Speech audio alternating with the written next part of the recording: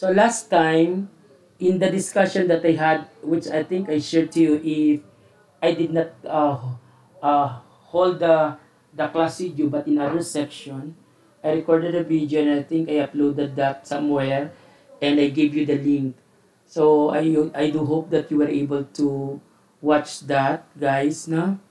So last time we were talking about limits of trigonometric functions, making use of this formula. No, we have limit as x approaches 0 of sine x over x is equal to 0. Another, we have limit as x approaches 0, this is equal to 1. Equal to 1.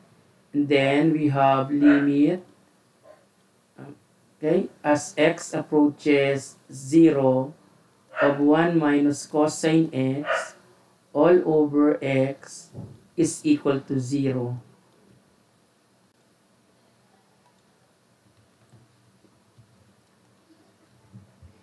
And then also, we were talking about in that video, continuity. No? Continuity. Yan. Continuity of a function. And when we say continuity of a function, basically it means that you will able to draw the graph of that function without lifting your ball pen or pencil. So graphically, it looks like this, no? A continuous function might be like this one. Might be something like this. So there is no gap or hole. So meaning every point on the curve is connected to each other. And of course, the end, so this end, it has actually no end, no? So because the arrow points to the left and to the right or upward, downward without end. So that's what the arrow means. So, and when you talk of continuity of a function, there are two important continuities.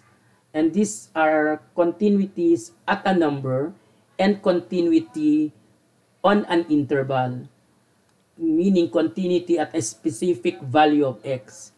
So again, we talk about continuity, yan, continuity at a number, and then the other one, continuity on an interval. So continuity on an interval. Continuity of a function on an interval. On an interval, meaning collection of values. In case you have questions, you just there's no feature of raising hand here because this is free. If it is not free Google Meet, there is a way for you to raise your hand. But I am recording this in OBS. So again, on interval means collection of values of x. Continuity at a number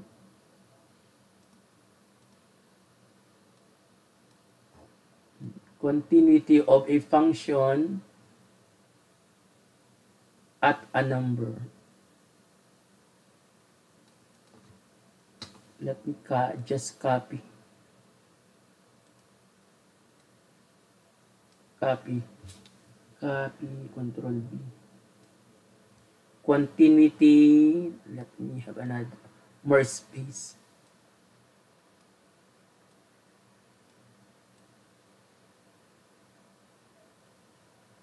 In your other subject, how do they deliver the lecture? Do they write or they just read something on a PowerPoint? guys. And when you say continuity of a function of a number, there are three requirements, no? Number one, so there are three conditions to satisfy. So first, the function at a, at x equals a, is defined. This is the first, we're just summarizing what I had.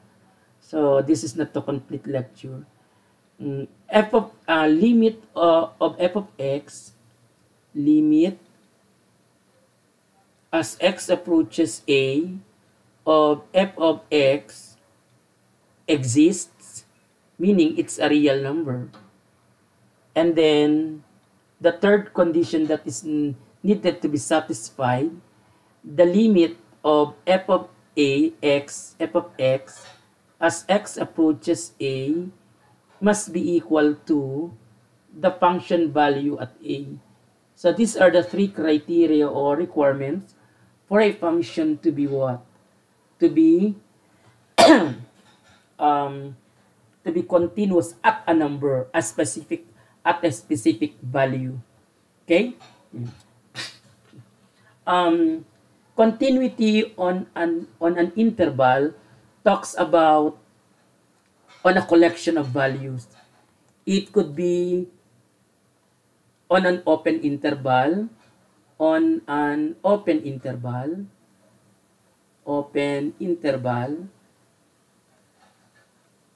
So, possible also to be on a closed interval. O yung mga subset nito, on a closed interval. O kaya, yung mga on a subset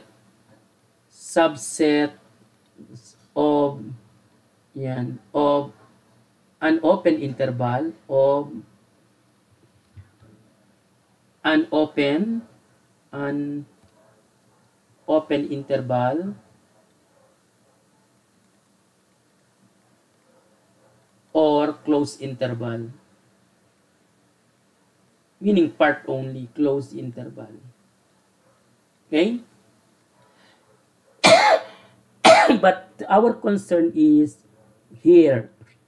You can easily do the third one, this third. Our focus is here that this subset can easily be verified if you know the definition of these two. Okay?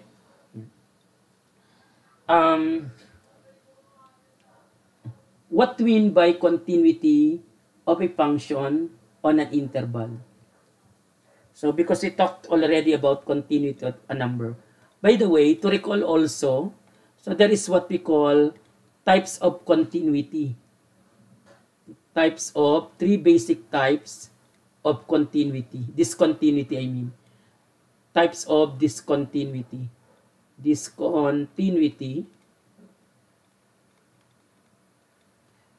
of a function at a number, at a value of x, that is at a value of x. Now, number one, sorry, number one, we have removable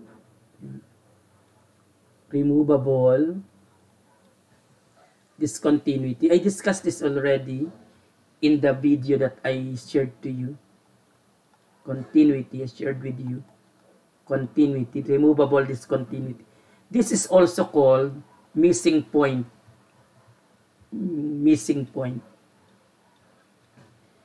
Pero bihira nang gamitin yung word na missing point. So this word was mentioned in the book of Rainville and Clyde Love and Earl Rainville in their differential and integral calculus, an old book. So these two people, I think they are already dead. Missing point discontinuity. They use that term. But the modern term being used, removable discontinuity. Because discontinuity can possibly be removed and make the function continuous. So para kung saan may pag-asa pa yan na magawa ng paraan. So basically, pag removable discontinuity, f of a, so let's say at a, f of a may or may be defined, may or may not be defined, may not be defined. So meaning it's all right for the function to be defined, or it's all right not to be defined. What is important, the limit at as x approaches a of f of x exists. Nag-e-exist dapat ang limit ng what? Ng f of x as x approaches a. Okay? Yan. So that is one property that should be satisfied to be removable. Okay?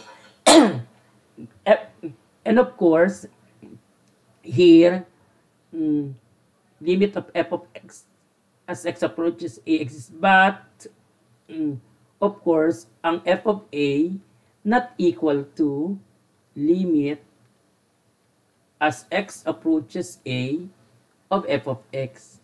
Hindi equal yung dalawa, pero nag-e-exist ang limit. Kaya hindi equal sila, ay, it's hard to teach pag magkatinan nila muna. Kapag ang f of a, of course, automatic not equal pag ang f of a not defined, no? Pero, ang f of a defined, pero hindi sila equal, no? So, yan ang property niya.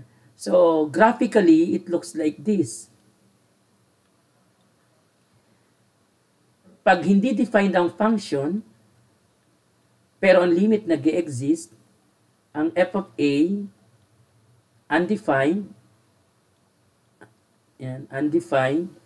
So, ibig sabihin, your graph must be looking like this. So, we have this, yan.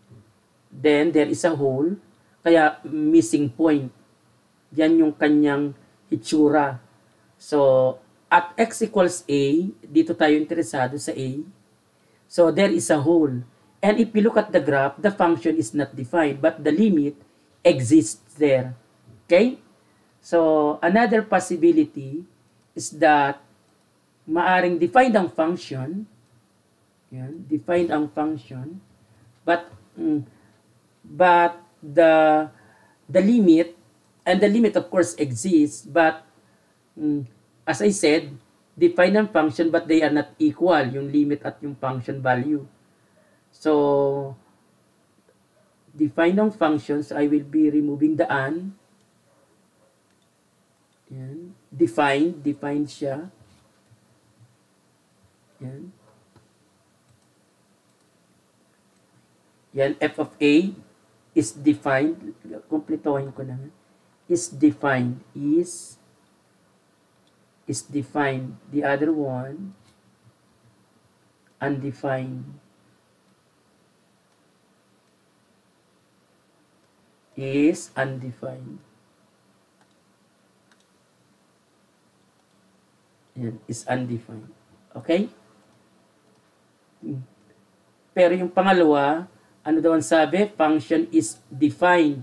So, may value yung function at a, pero hindi equal ang limit sa function value. O, paano yung case na yon? Paano mangyayari? O, halimbawa, ito yung point ko. Yan. So, maaring yung function, yan, may function value here. Nakatapat yan sa a, pero notice that this point is not on the whole. At ito yung function value. Okay? Yan. This is f of a. Yan, f of a. Okay? Kanina dito ang f of a undefined. O wala siyang function value. Function value nag-exist sa a, pero ang limit nag-exist pero hindi sila equal. Okay? So that's for, sinasummarize lang natin, that is not formal ha. I defined to you the formal, I gave to you already the formal definition in the video that I shared with you. And then the second one, infinite, yan. Infinite the numbering is not important. Ha? I'm not really sure kung infinite yung second ko or yung jump. Infinite or asymptotic. Yung iba asymptotic. Asymptotic. Asymptotic discontinuity. O alam niyo naman pag asymptotic, the behavior, no? Continuity. Yan. May mga book infinite pero bihira yung word na asymptotic. Actually, sa UP ko nga lang nakita to na they are using such term. So, yan. Basically, pag sinabing asymptotic or infinite discontinuity, ang function value, function value, again, may or may be defined, may or may not be, or may not be defined, may not be defined. Yan. So, maaaring nag-exist ang value ng f of a, maaaring hindi. Pero ang guaranteed, ang limit as x approaches a of f of x ay either positive or negative infinity. Okay? Yeah. So, pwedeng from the left, positive infinity. From the right, positive infinity. From the left, pwedeng positive infinity. From the left, negative infinity. So, ito yung mga possible case.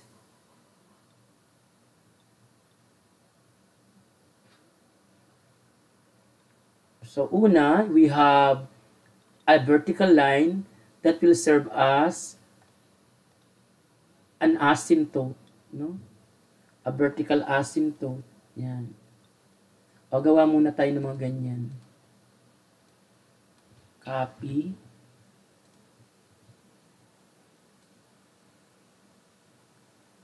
Yan. Control V. Another one. Can you follow, guys? Nakakasunod ba?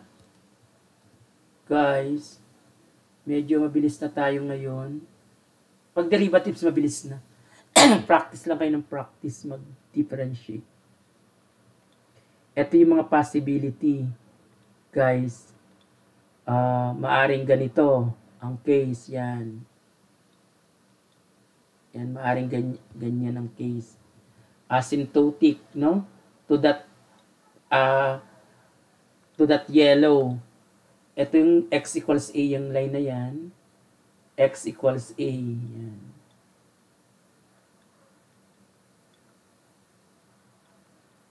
X equals a. Okay? Yan. Maaring yung from the right, ay from the left, positive infinity. Pero from the right, the limit is negative infinity. Maaring para silang negative infinity.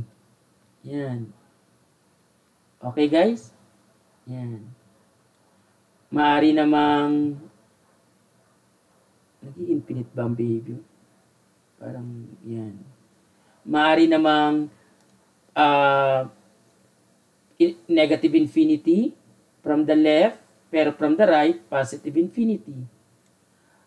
At ang function value maaring defined. Like for instance, pwede siyang defined here.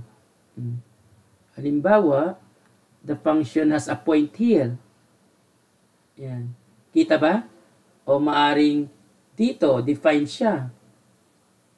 May function value. Yan. May function value.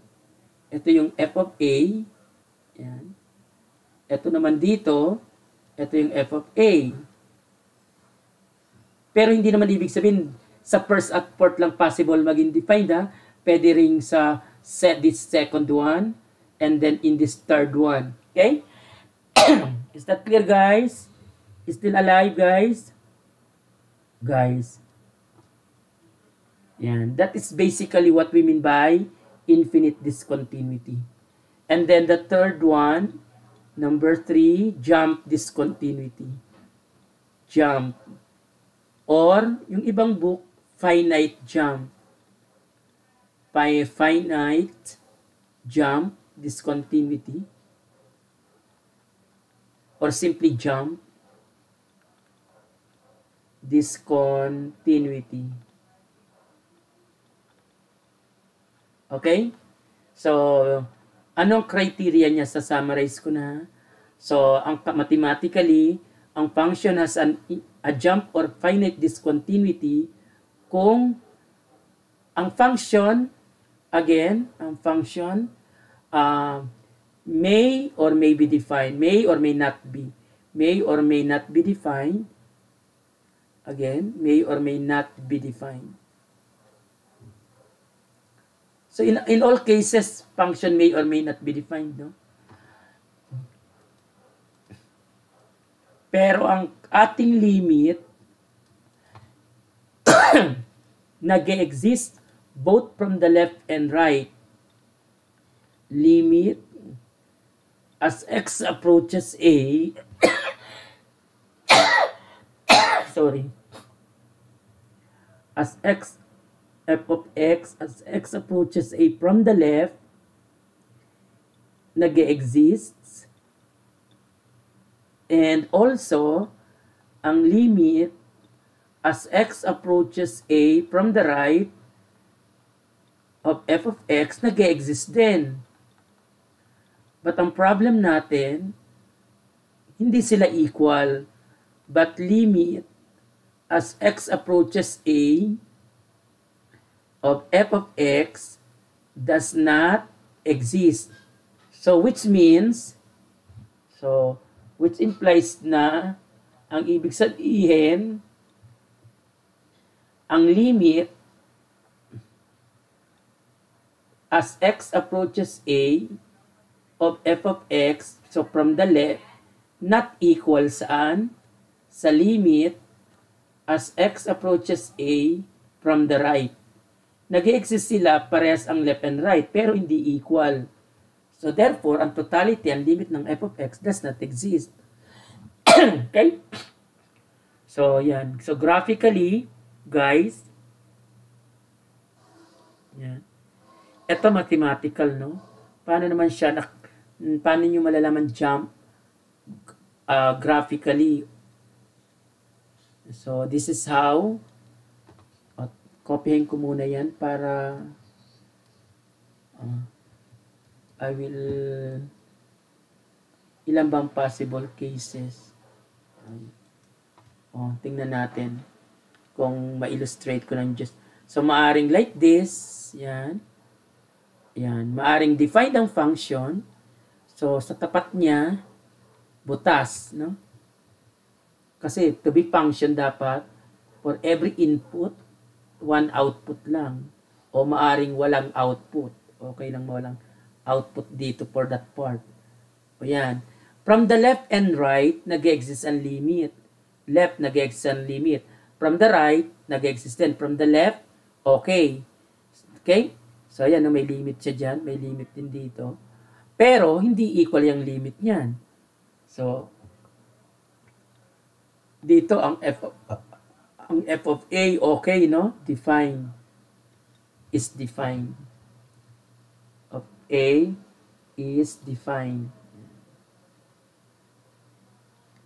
So, maari namang hindi sila defined. I mean, the function is not defined. O yan, hindi defined. At x equals a. Pero nag-e-exist ang limit niyan, both from the left and from the right. Hindi nga lang equal. Okay, guys? Yan. So, maaaring defined siya. Dito naman may whole. Yan, dito wala sa kabila. Is that clear, guys? Yan. That is continuity. Okay, guys. Hindi naman nasagot tong mga to. Guys. Buhay pa ba? Okay. Now, let me give you an example of this, no? Yan, let us have may picture dito eh. I'll be showing to you a picture. I'm going to snip. Nakikita niyo ba yung picture? Hindi. Ako lang nakakakita. Oo, ako nga lang nakakakita. Yan. Ay, tingnan ko kung kasya. Hindi siya kasya. Next slide na tayo. Yan. Ang instruction here, I will just snip the instruction para faster, no? Ito yung instruction. No, kakopyahin ko na lang. Copy. Katinalamunan ko. Ang hirap mag-ano. I will make it white. Yan. Parang kay Remy, Willie Rebellion, white lux. Ano yan? White lux, white.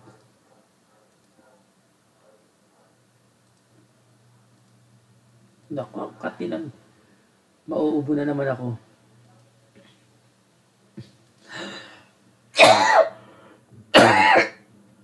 Sorry. Panahon yata ngayon yan. Uso, no? Kaya ba, hindi sinisipon? Guys? O, nakikita niya? Nakikita niyo yung graph, guys? Yan. Okay. Yan. Pero ito yung sasagutin natin, no? Value of x, yan. Ililista nyo ang value ng x. Ano sabi? For the function f, ito yung function f, defined by this graph, at what values of x is f discontinuous? Identify the type of discontinuity occurring at each of these values of x. Saan may problema itong function na to? Siya hindi tuloy-tuloy. Ililista nyo yung mga value yon. So, value of x, ayaw sumulat, wala ng tinta. Yan, value of x, yan, at which f is what? Is discontinuous. Yan. Ano-ano yon? Tapos, pag na-identify nyo yung value ng x, identify nyo yung type ng discontinuity. Type of discontinuity involved. Tatlo lang naman yon. Okay? Continuity. Ay ko, nalalamunan ko. Sorry. Number 1, guys. Ano yung nakikita nyo? From left to right muna tayo. 1, 2, 3. Mga ilan ba yan? In my list, 5. 5 yan, guys. O ano yun, guys? From the left, we have negative 5. Yan yung value ng x. So, ano pa? Negative 3. Kasi butas doon, no? And then, pagdating sa positive 1, naputol. Yan. Positive 1. And then, i-move ko tong type. Yan. Lagay ko na lang dito. Para pagkasya na lang natin yung 5 dito. Yan. I will just copy this and repeat this heading. So, somewhere here. Number 4. Number 4. O, give me 1, guys. Another 2. Yung number 4. Ano yung number 4? Pang-4. Guys, what value? Guys, 6. What else? 7, no? 7. Okay? 7. By the way, itong vertical line nakatapat sa 7, medyo hindi lang accurate yung yung aking na-snip. Tingnan ko nga bakit kaya medyo tingnan ko nga.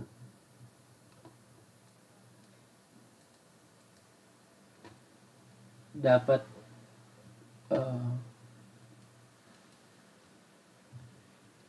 hindi na siya na-edit dito sa given. Tingnan ko kung hindi na nakaano yata siya. Nakapix na. Hindi na siya ma-edit. Ayaw.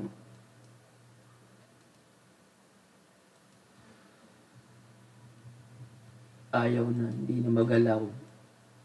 Ayan, nagalaw ko ng konti. I think kung ito yung i-snip ko, much better. I-snip ko ulit. Pag sinare ko yung video ito, makikita nyo yung ginagawa ko. Yan. Kaya lang now, kasi nasa other ano kayo, window. Ito. Yan. Okay guys? Yan. Yan. So, nakatapat na. What type of discontinuity is involved at x equals negative 5? Anyone, guys? Negative 5. Obviously, no? Anong yan? Infinite. Yan. Infinite. What about at negative 3? Removable. Removable. Or missing point, no? Then at 1, jump or finite jump. At x equals 6, still removable.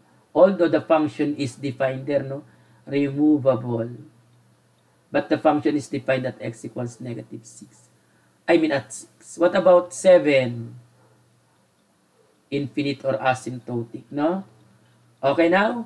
Is it clear now about continuity at a number and the 3 types of discontinuity? Okay? Yan. So,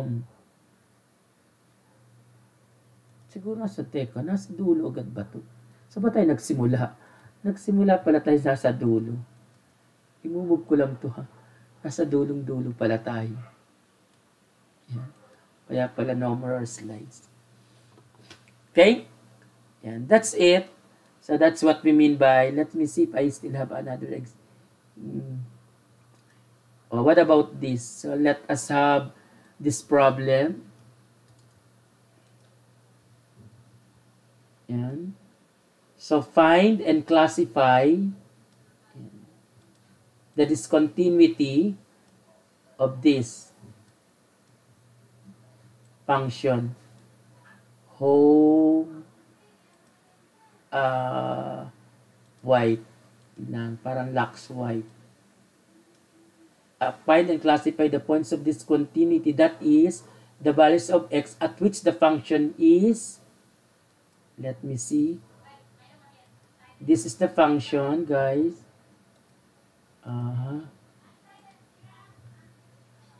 Here is the function.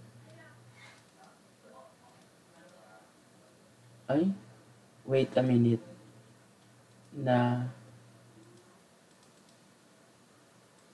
Tingnan ko kung may paste ko rito. Yan. Kaya lang problema ko, equation, paano gawin siyang puti? Home. Kaya maging puti siya. Yan. Okay. Ano to? Tawag dito. This means greatest integer to ha, minus, may greatest integer ba sa equation? Microsoft equation. May nakikita ba kayong greatest integer here? Ito. Parang meron siya. Kopyahin ko ngayon. Ito. Yan. Because this is much better that Control X, shoot natin here. V. Yan. I will erase this now. Ay, nawala. Again. Equation, greatest integer. X. Small lang. Yan. Okay. Do you see the function, guys? Guys. Yan. Ay, Control C. Nasira. Mahirap pag live, no? Pero at least, para tayo nasa Blackboard lang. Ina-adjust ko yung ano. Ewan ko ma-adjust pa to. Hindi na. Ayaw na. Ito, what about this one? Tingnan ko ma-adjust ko to. Ay, yan. Okay. Ito. What about this? Oh, yan. Etong isa. Nana talagang yan na. Okay, yan. So, this is the given function. I want to know the points of discontinuity and I'm going to classify them kung infinite, removable, jump, no? So, kaya lang naka-define siya by function, by equation. Kung wala ngayong drawing, how will you know? You need to test, no? Okay? So, solution.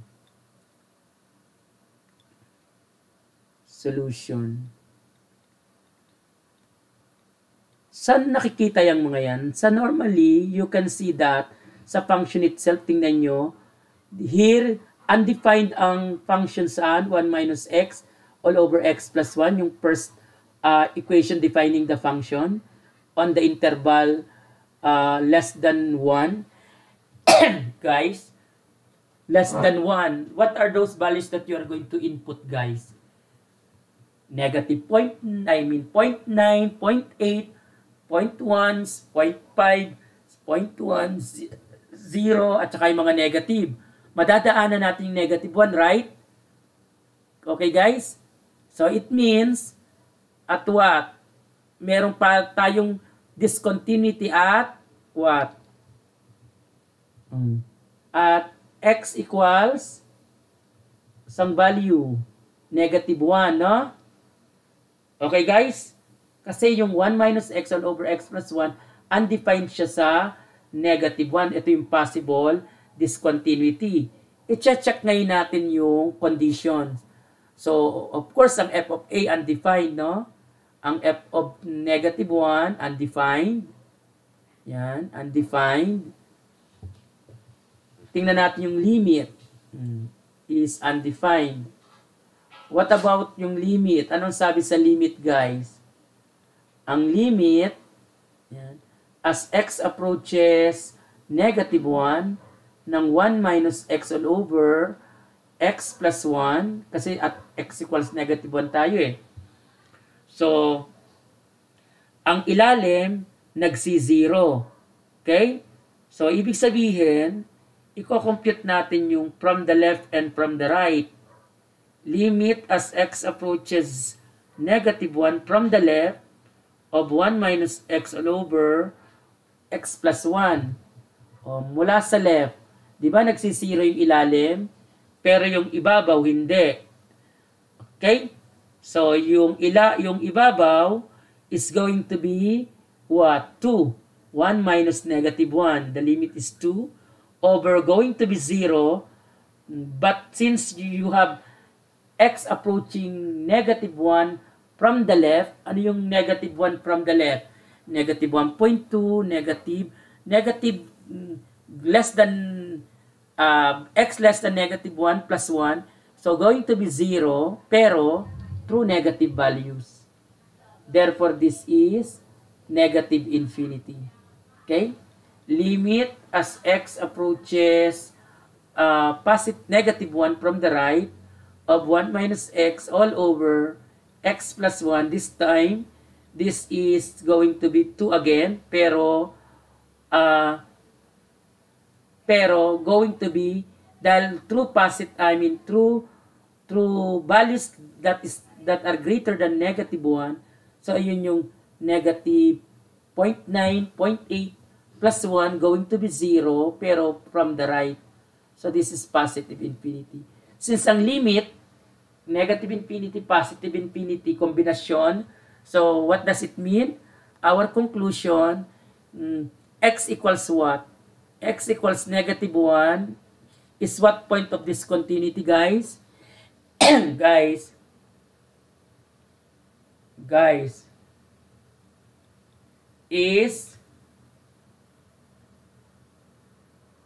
Guys, so it is an infinite discontinuity, or we say that f has an infinite discontinuity at x equals. So f has an infinite discontinuity. F has an infinite, yan, discontinuity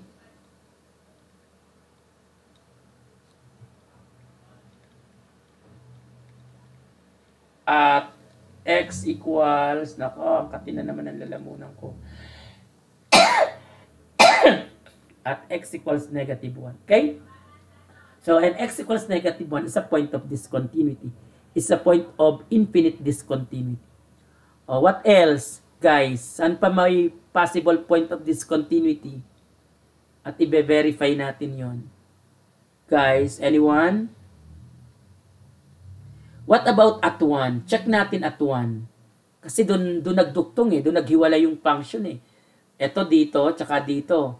Tingnan natin kung parehas ang ano niyan, kung connected sila. Pag hindi connected, possible na point of discontinuity. Yan, check natin. F of 1. Anong value ng f of 1, guys? Saan ba pasok ang f of 1? Sa first equation or sa middle equation? Sa middle equation, guys.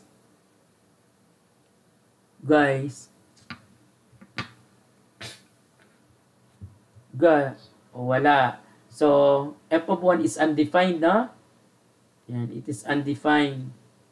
Okay? Is undefined. So, hindi siya defined. Okay? Yan. May possibility na whole yan. Let's check. Tingnan natin ang limit niya. Limit as x approaches 1 from the left. From the left, so here. So, 1 minus x all over 1 plus x. Ano ang limit ng denominator? Going to be 2. Ang limit ng numerator, going to be 0. Am I right, guys? So, and that is equal to 0. What about limit from the right? So, limit from the right. We are evaluating the limit at x equals 1. Kaya lang, magkahiwalay ang left and right niya. So, from the right, magkaibang definition ng function. Value sa interval. So, from the right, ano naman ang gagamitin nating function? Value, yung x minus greatest integer of x.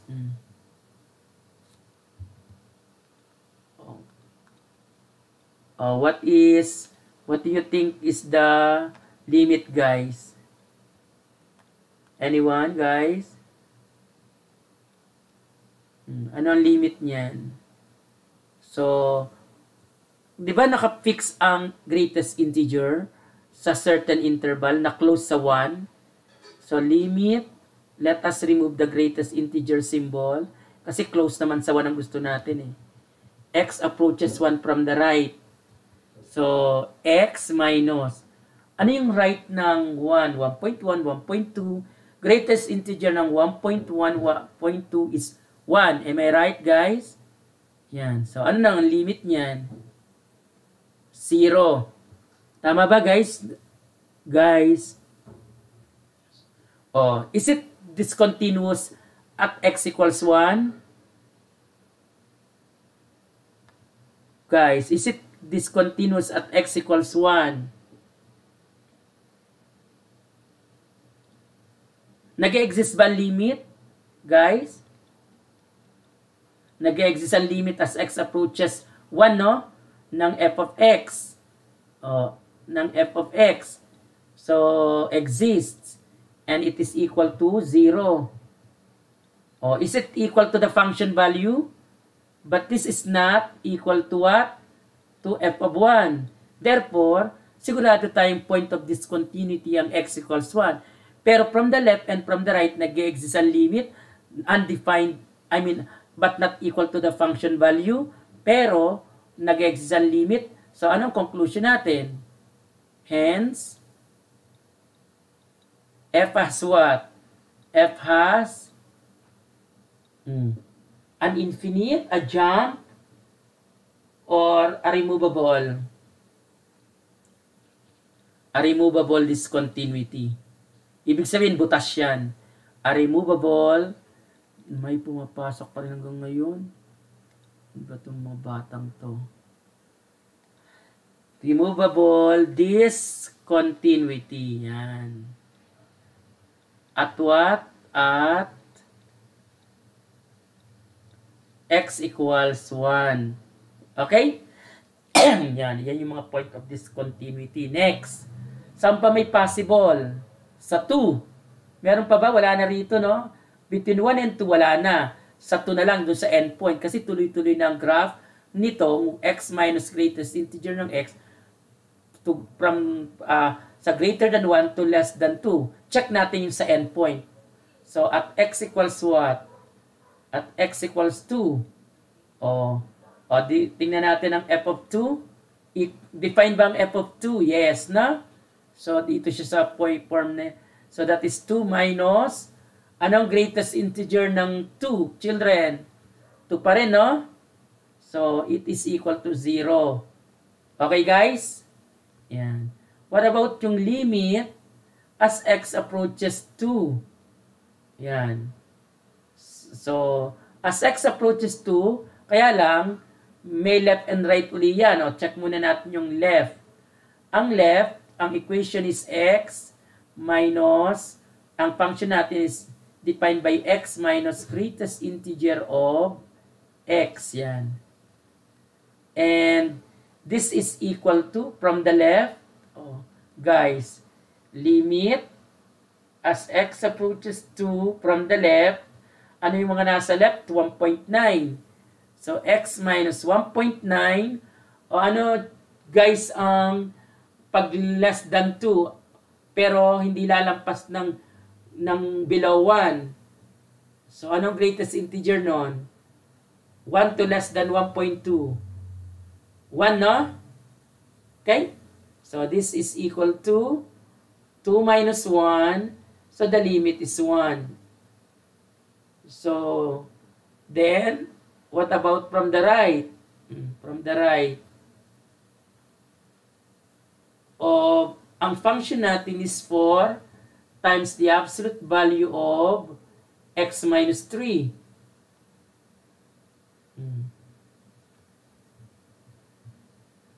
And that is equal to the right ng 2. So, ang limit ng x minus 3 is, pero naka-absolute value, so, 2 minus 3. And that is equal to what? To 4. That is equal to 4. So, ang limit from the left, limit from the right, they both exist, but not equal. So it means, the limit as x approaches 2 of absolute value of x does not exist, pero nag-exist to, no?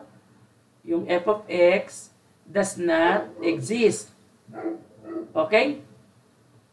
So, ibig sabihin, ano yan, guys? Nag-exist ang left and right, but not equal. So, therefore, anong ibig sabihin yan, guys? Actually, yung function value will not affect the condition, no? Basta ang malaga, they are not equal from left to right, yung limit. So, anong conclusion natin, guys? F has a jump discontinuity. O yan. See, without a picture, but we can still determine whether it is a jump, removable, or infinite. Has a jump discontinuity. Meron pa bang possible, guys? Discontinuity.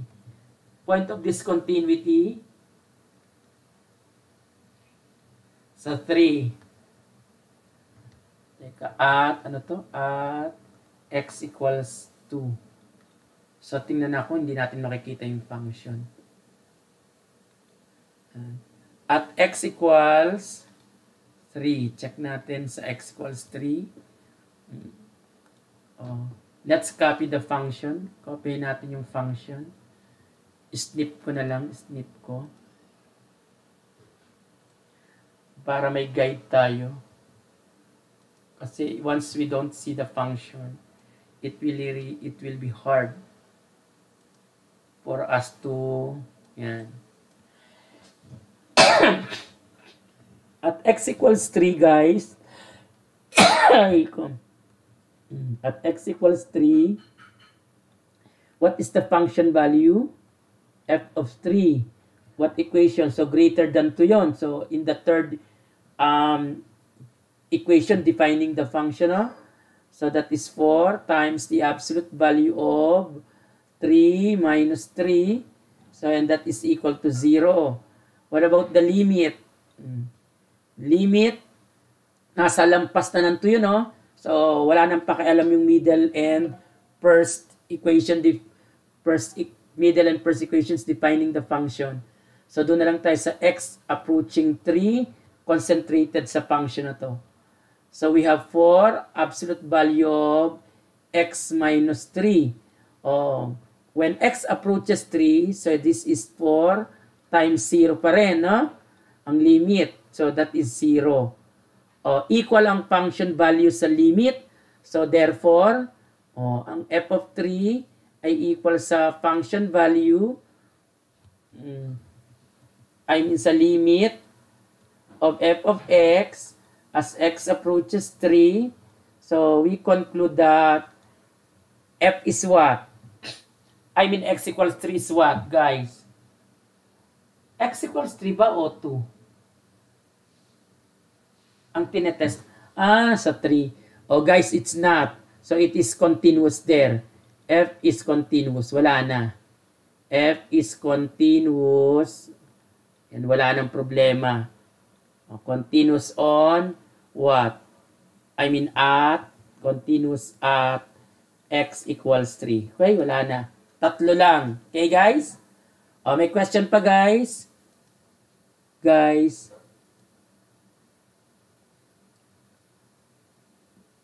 Okay.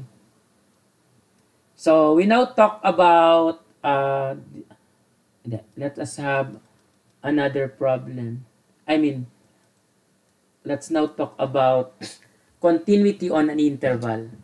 Doon na tayo sa continuity on an interval. Continuity, yan, on an interval of f. When I say f, that is a function, f on an interval. On an interval. Let's define number 1.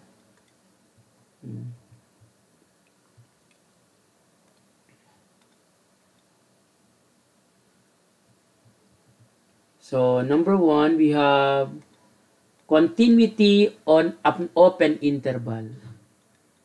Continuity of f on an open interval. An open interval. Yan. A function,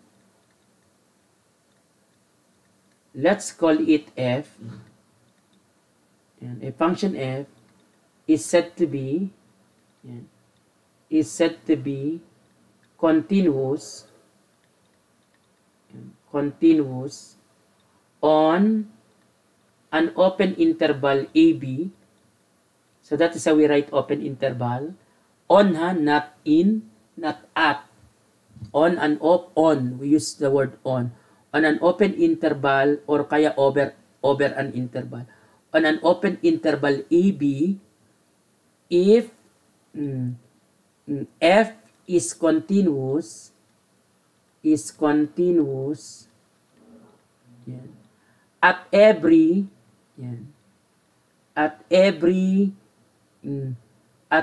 number x that is in the interval AB. Okay? Kapag daw ang function na f, wala siyang problema, wala siyang na-encounter na point of discontinuity sa loob ng AB, not at A, not at B, sa loob. Kung let's say 3 to 5 yan, sa sa 3.1, 3.2, sa 4, hanggang 4.9, 4.999.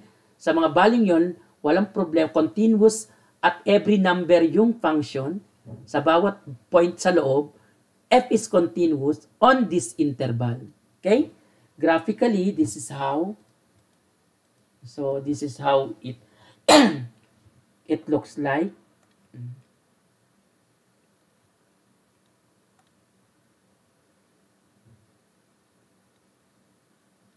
Y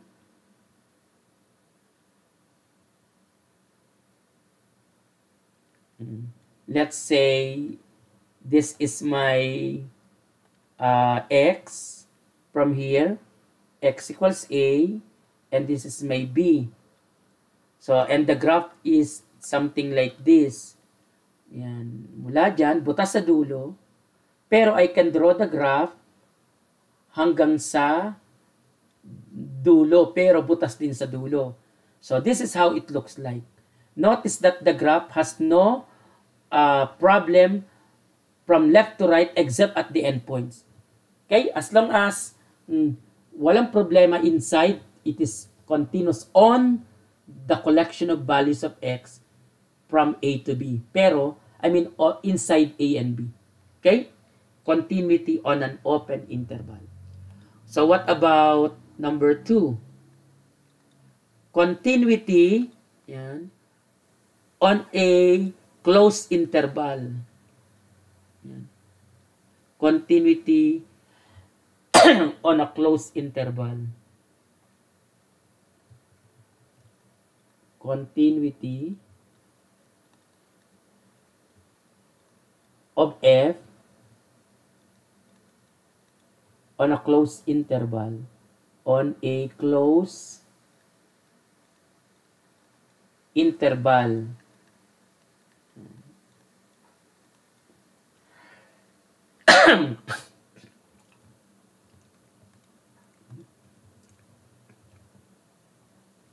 A function f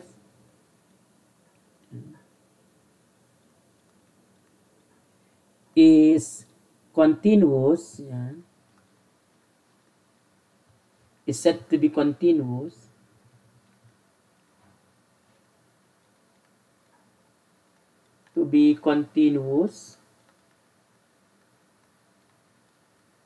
on a closed interval AB, that is how we write closed interval, if it is, number 1, if it is continuous,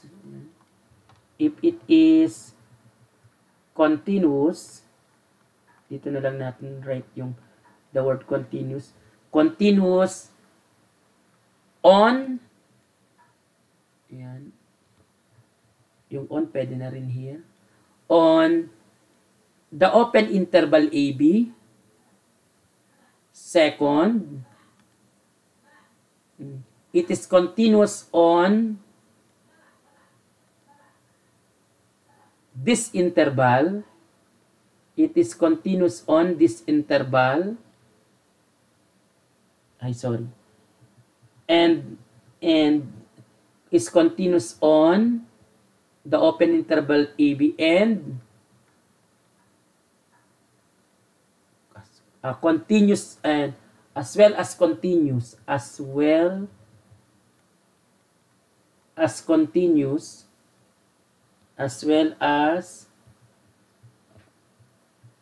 dapat pala ituloy ko na nga, wag ko na nga numberan, but I am trying to shortcut it, pero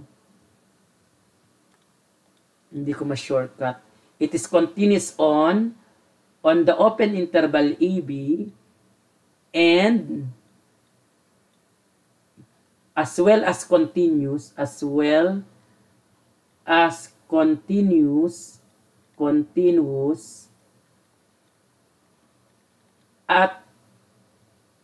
x equals a from the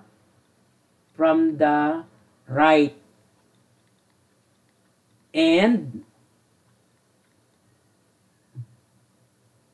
continuous continuity at a number.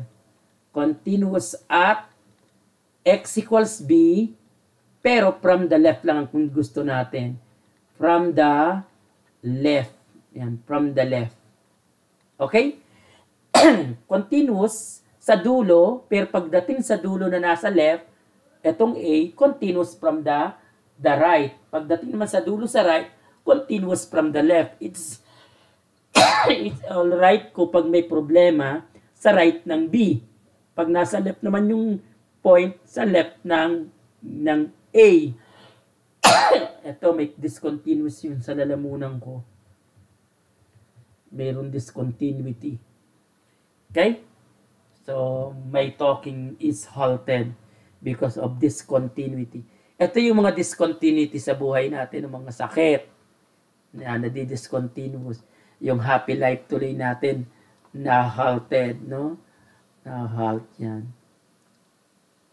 What does this mean? Yan. So, graphically, ito yung itsura niya, children. I-move ko nga alita ito sa taas. Sayang yung space. Yan. Kopyahin ko itong graph. Yan. Copy. V. Then, let me put it here. Hindi kasya. Kasyahin natin. Yan. This time, ganito ang itsura niya. Lalagyan ko ngayon ng laman to. Hindi na siya ngayon butas.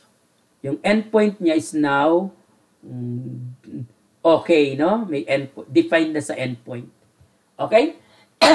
So, look at the point at A.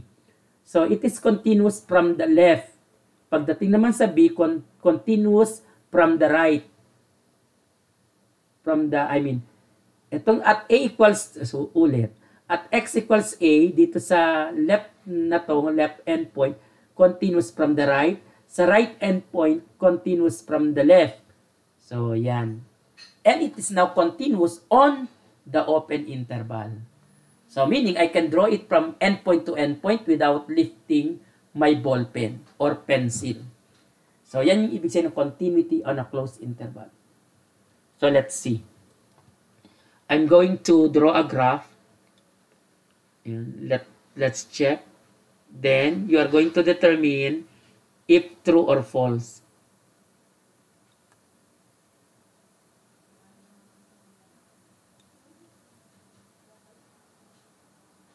Kung true or false, ha?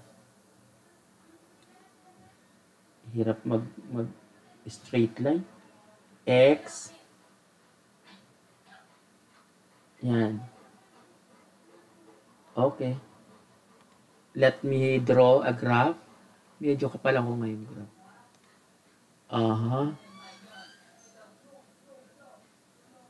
I have this graph. Yan. Yan. Let me have it open there. And I want it to be later. I will be putting value. And then, I'm going to draw a vertical asymptote here. Yan.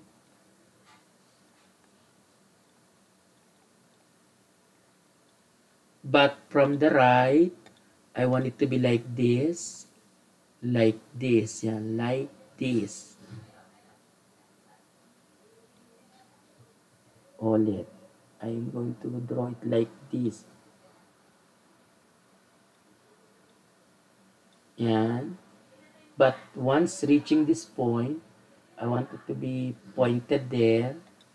And then, I'm going down. And then,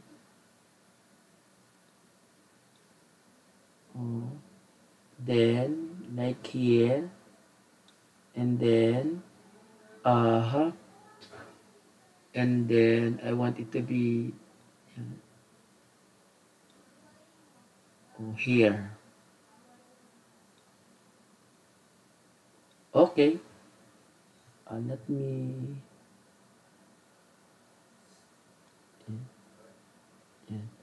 so this graph. So let's say this is the graph of f. So this is the function No? I You answer it true or false. True or false. I'll be ready, children, ha? I'll be calling you. Okay? Yan. True or false. Is it continuous? Yan. Ito yung mga tanong. Is F continuous on? Continuous. Number 1. Yes or no? Actually, dapat walang S, is. Kasi pag is, yes or no. So, I will just have F is continuous. F is continuous. Ay, gusto ko na mag face to face. Hirap pag ganito. Yan. F is continuous on, yan. Lagyan muna natin ng value, guys. Ito ay, let's say, yan yung mga value. Ito ay, let's say,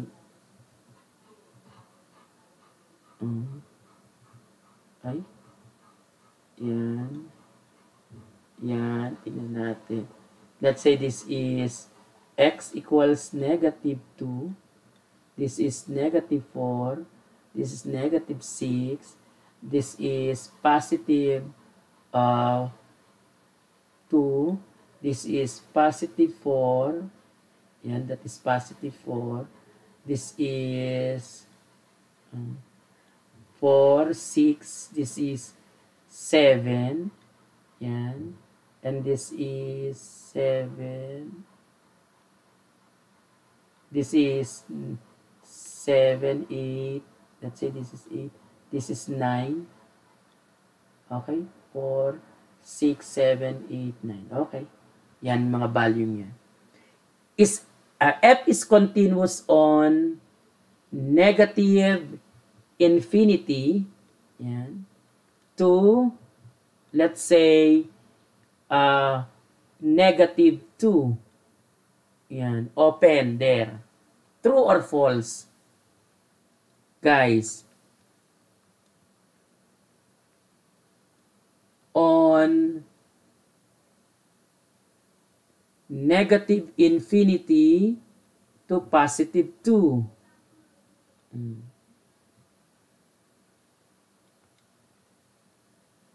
On negative infinity to positive 4.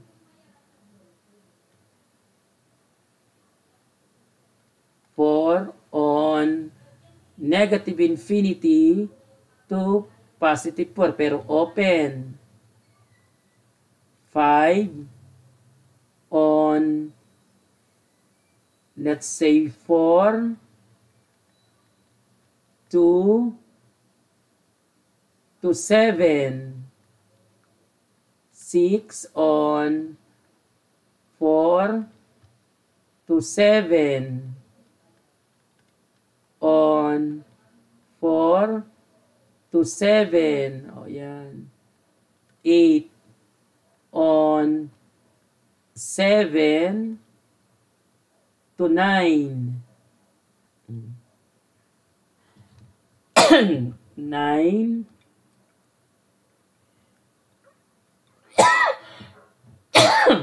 at x equals negative 2.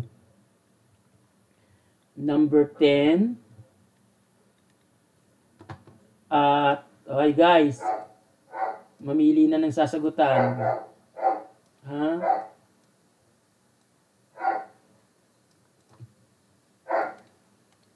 At x equals 4. 11 at x equals 2. 12 at x equals 7. 13 at x equals negative 4. O yan. Anyone? O guys. Guys. Nabawasan na tayo. O Jeremy. Mukhang ang saya ng picture mo. Jeremy, John, Maria, Brent, Bryant Nilsson, John Paulo. O, tumingin kayo ng mga gusto niyo sagutin. Libre, Astive, Suba, Belia, Juan Capistrano, Aguam, Di Fiesta. Okay, o, choose now, guys. O, number 1. O, anyone? True or false? Guys. Continuous on, pag on, interval, pag at, number. Continuous on, negative infinity to negative 2. Open yan, ha? True. No? Hindi naman natin sinali yung negative 2. Negative infinity to 2. False. Why false? Because dun pumalya sa 2. No? Oo. Lumampas tayo eh. Bakit hindi nag-false to? Okay sa 2. Pero ang problema, lumampas tayo, no? Ang daming nadaanan, no? Negative 2. Di ba nasa loob yung negative 2? Hindi siya continuous on negative infinity, pababa yan, negative, hanggang dito, may naputol, merong problem sa negative 2. Saan ang problem sa number 2? Sa negative 2. Is it continuous on negative infinity to 4? Including 4? False. Bakit false? Because sa 4 dito. Okay? Di ba butas siya doon? Hindi siya continuous doon? Hindi siya continuous from the right, from the left ng 4. Kahit actually from the left, hindi siya, from the right, hindi siya continuous. Negative infinity to 4. Yes, yan. Continuous yan dyan. Negative infinity to 4 to 7. Between 4 to 7. True. Between 4 to 7, including 4, but not 7. False. 4 to including 7. False. 7 to 9, including 7. Guys, number 8. True or false? True. On yan on. Can I trace the graph from 7, x equals 7 to less than 9? Yes. Pag nasa left, kailangan lang makapunta ako from the right. Doon sa point na yon. Pag nasa dulo naman na right, kailangan makapunta ako doon from the left. Pero hindi, kasi butas siya sa dyan, kaya automatic hindi. Okay? Number 9. Is it continuous at x equals negative 2? False. Continuity at a number na to, ha? At x equals 4. False. At x equals 2. Guys. At x equals 2. True, no? Continuous. Sa 7. False. Jump yan eh. Sa negative 2, kombinasyon niya ng jump and infinite. No? Di ba tumalon? Kaya lang, infinite sa kanan, no? Actually, whole pala. Removable at saka infinite. Ang jump magkatapat. Hindi naman sila magkatapat eh. Sa from the left, whole. Meaning removable. Pero from the right, infinite. Sa negative 2. Sa number 13, at x equals negative 4. Guys.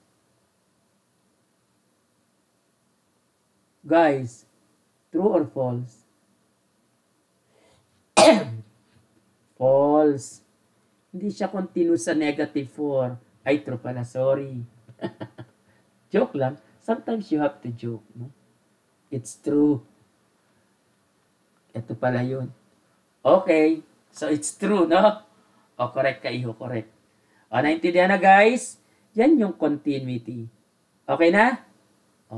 Last example for continuity, derivative na tayo.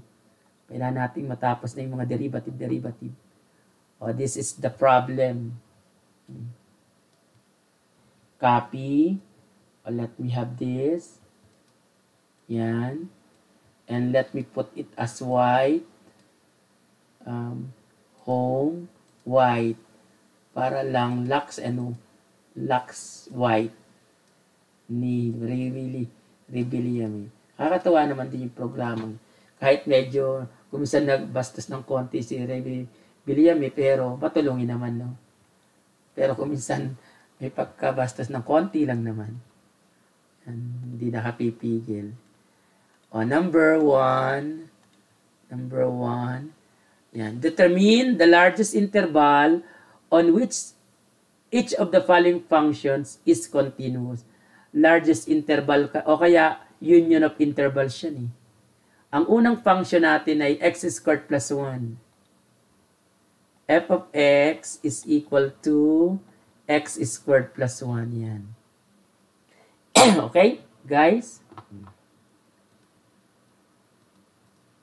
Saan na ba yung equation natin? Ito. Yan. Later, pili tayo dyan. Determine the largest interval on which the following functions is continuous. So, f is continuous where? Is there a problem for that f every time I put value to x? Will there be a problem? What do you think? None. So, because it is a polynomial is continuous at every x and it is continuous on the set of real numbers. Therefore, the largest interval for which it is continuous is what? Ano yung largest interval for which it is continuous? Anong sagot?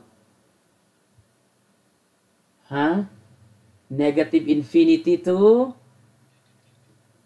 positive infinity. Number 2, f of x is equal to, let's say, x over x squared minus 1. Yan. Saan siya may problem? Sa negative 1, positive 1, no? So, it is continuous on its domain. So, ang largest interval niya na continuous siya, f is continuous. Ito, f is continuous is ano lang natin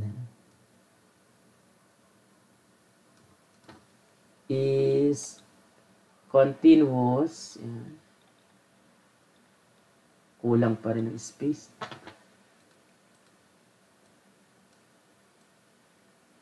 Okay na yan. On.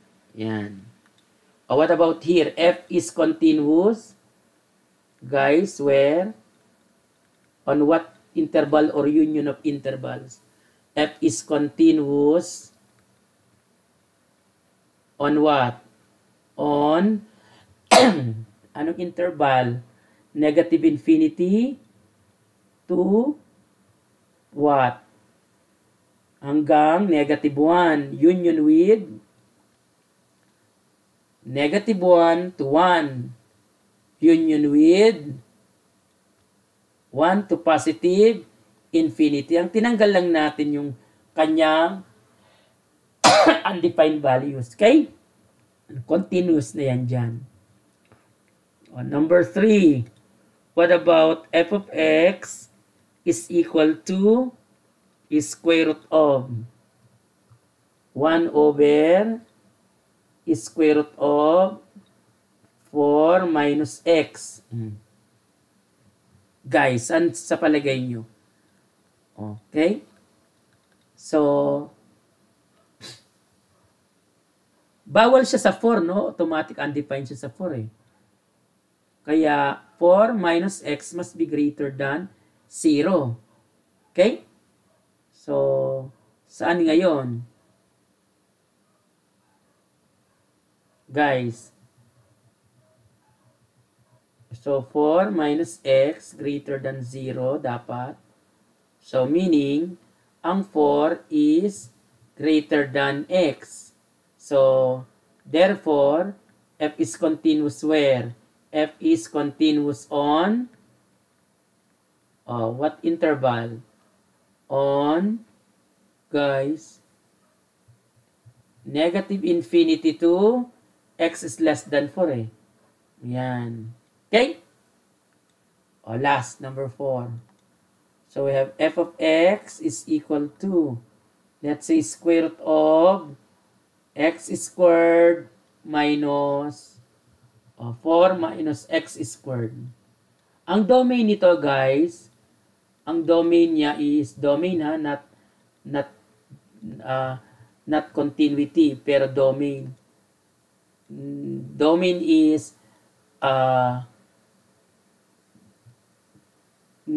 in between yan eh. In between negative 2 to positive 2 ang domain. No? Negative 2 to positive 2. Yan. So, f is continuous on its domain, no? Yan. F is continuous but not at every. Kung tinanong kayo, is it continuous at every number in the domain? No. Kasi at negative 2, it is not continuous at negative 2 and also at 2. Because at negative 2, ang limit hindi nag-exist from the left. So, ang 2 naman, hindi nag-exist ang limit from the right. Kaya hindi siya continuity at x equals negative 2 and at x equals 2. F is continuous on, yan, negative 2 to 2. Kasi I can draw the graph from negative 2 to 2. Okay, guys? Kasi sa negative 2, continuous siya from the right. Sa 2 naman, continuous from the left. Kaya continuous on the closed interval negative 2 to 2. Is it continuous on the open? Of course, yes. So, automatic sa subset continuous. Okay? Yan. Lagay natin. Yan. Remark. Yan. Remark. If f, which is a function, if f is continuous, ano yung f natin? Function, ha? If f is continuous on an interval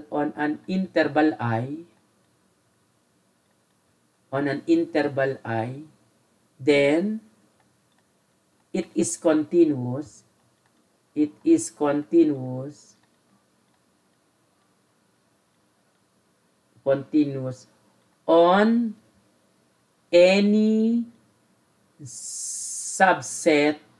on any subset of I. Basta subset of I, it is continuous also. Okay? No more question with that, guys. So we now move to, guys, derivative. Guys, no more? Now, to be able to define derivative, we need the concept of continuity. That's why we discuss continuity. And to define this, continuity, we need the concept of limit. That's why we had limits. And of course, to define limits, we need functions. That's why functions are important. No? So, derivative of functions. We're now on derivatives of functions.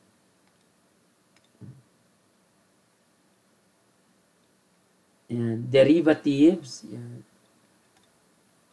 Derivative of a function.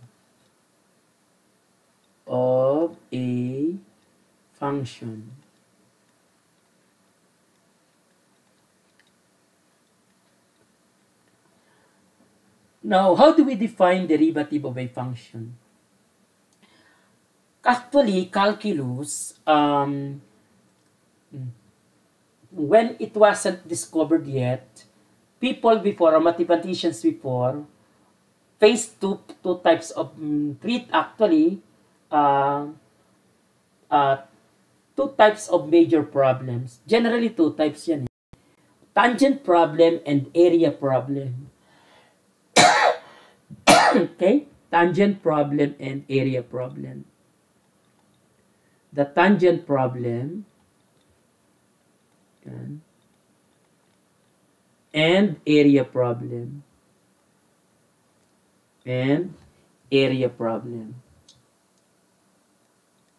and area problem.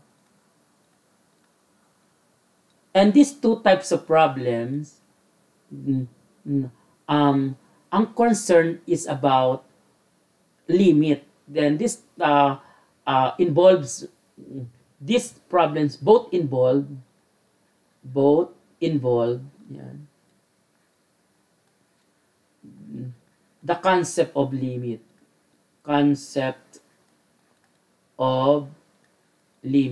Okay, we're going to define derivative using the tangent problem.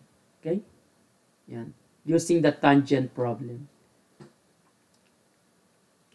Let us consider, yan. So,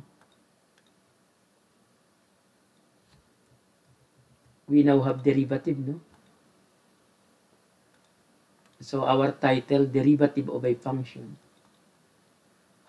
So, our goal is to define this, derivative of a function. That's our goal.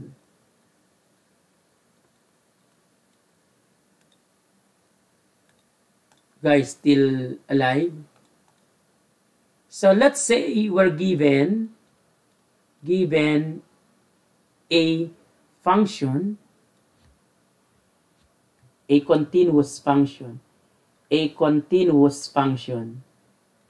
So, a continuous function, meaning the graph does not have any problem that we discussed, no?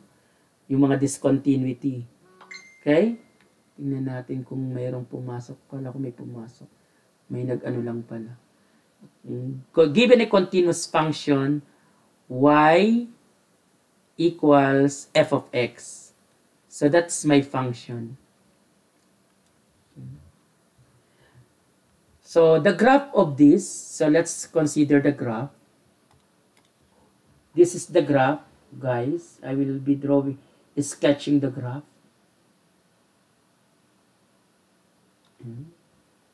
So let me draw the graph. Y-axis. I can't draw a straight. It's hard to draw a straight line. Is it straight? Parang hindi naman straight. Lalo nang hindi naging straight. Bahala na. Oh, that's okay. X-axis. Yan. So, let's say the graph of this function is this, no? I'm going to draw the graph of that function. Let me have a beautiful graph. Yan.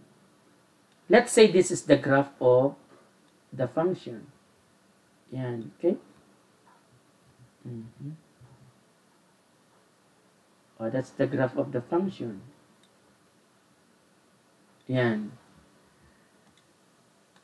And I have a particular x here, or arbitrary x, I mean. Let this be the arbitrary x. Okay?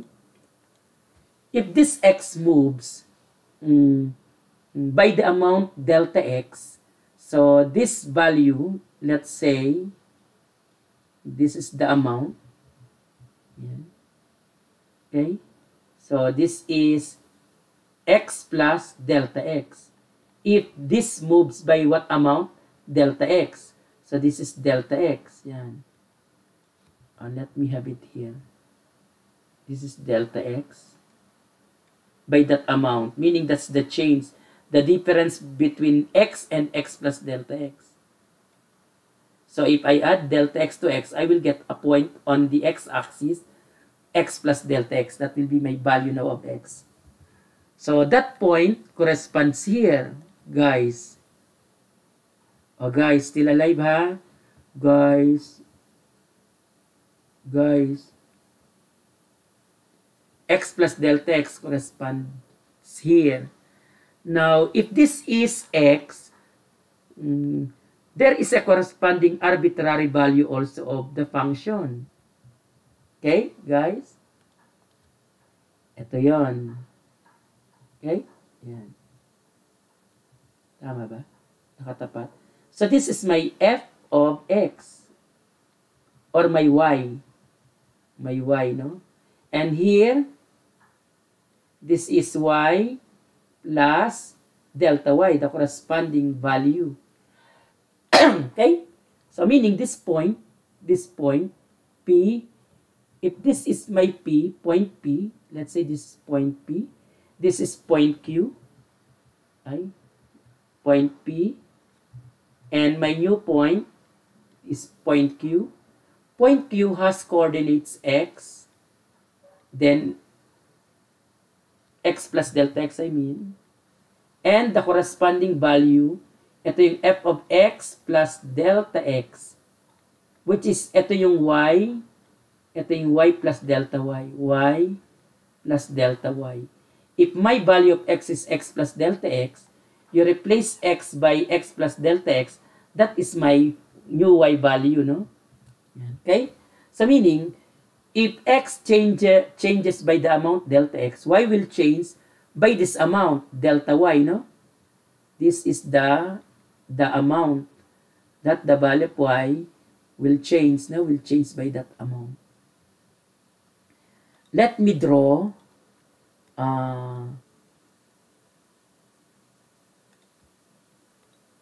this. Yan. Let us have this. Draw a line parallel to the x-axis. Draw a line parallel to the y-axis. Yan. Containing P and Q respectively. So we form a right triangle. Okay? So from that right triangle, we say that, children, this is delta y, and this is delta x, guys. Am I right, children? Guys, if I'm going to, guys, hindi naman nasagot sila. Guys, okay guys, wala na silang lobat na sila. O kaya, naghihingalo na yung data nila. So, I can draw a line connecting or passing through these 2 points. Tawagin natin silang, ano bang maganda? Itong pink na lang na to. Yan. We call this line, guys, secant line. Okay, guys? What line is this, guys? So that is secant line.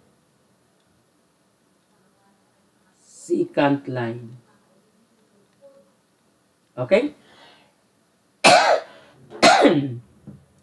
The slope of that secant line, guys, the slope of that secant line, yan, slope of secant line,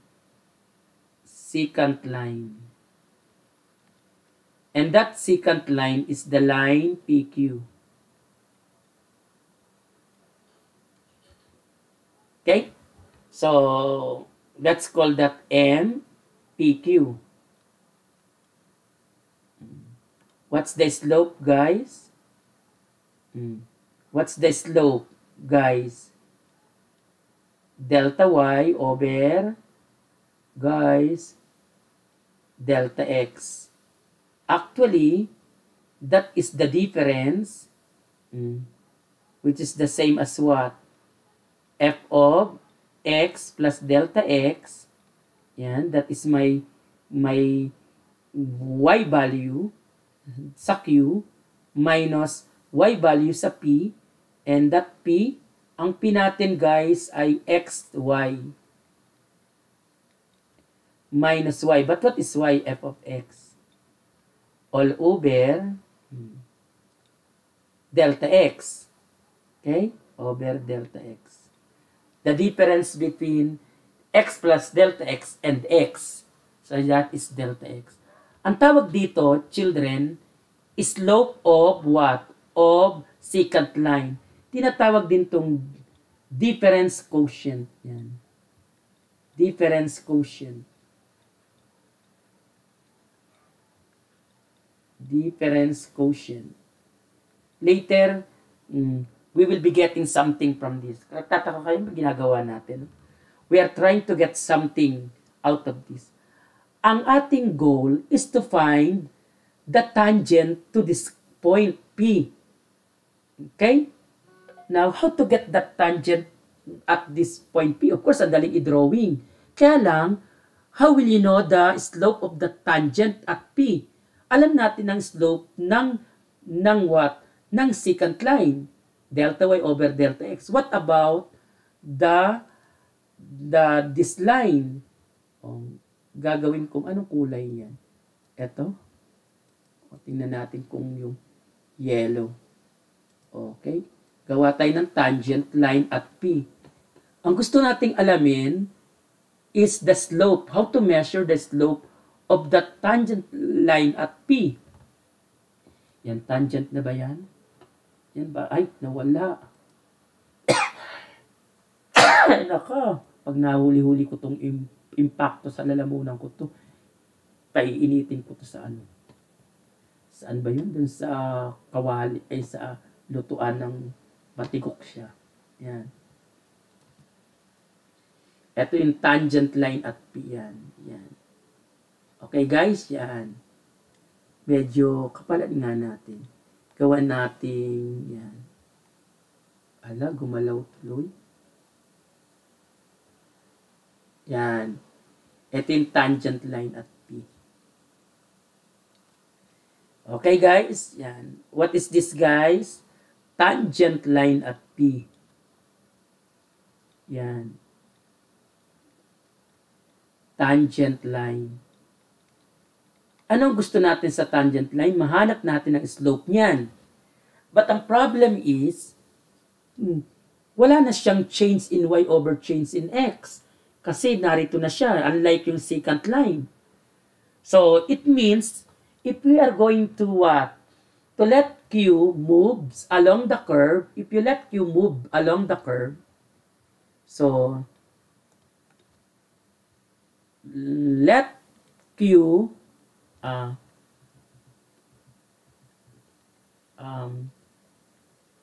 let Q move towards what? Towards P. Point P. Let point Q moves toward, let point P moved towards P. Okay? If that happens, what will happen to the secant line? Let's say your Q goes here. So this is now your secant line. Okay? So this is now the new secant line.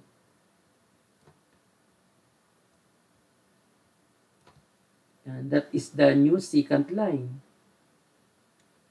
Kung nag-move pa dito, ito na yung bagong secant line.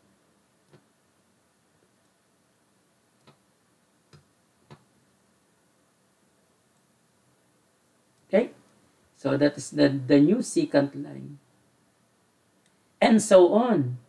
You notice that as this Q moves towards P, yung pink, which is now the white one, is approaching yellow. Yan. What's happening? Let's see the behavior. Guys, let Q moves towards P. As Q moves towards P,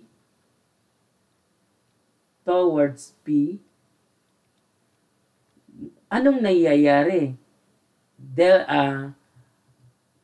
Secant line, yan, secant line approaches the position, yan, approaches the position of the tangent line. Position of what? Of the tangent line. Okay? Yung white, narito na yung point. So, ito na yung tangent ay secant line. Pag narito na yung point, ito na yung secant. As the point Q moves towards P, di lumalapit na lumalapit, yung line na na pink, na ngayon ay white, is moving towards what? Towards the line or approaching towards the line. What? So, approaching towards the line, yellow. Okay? So, it means, yan, it means,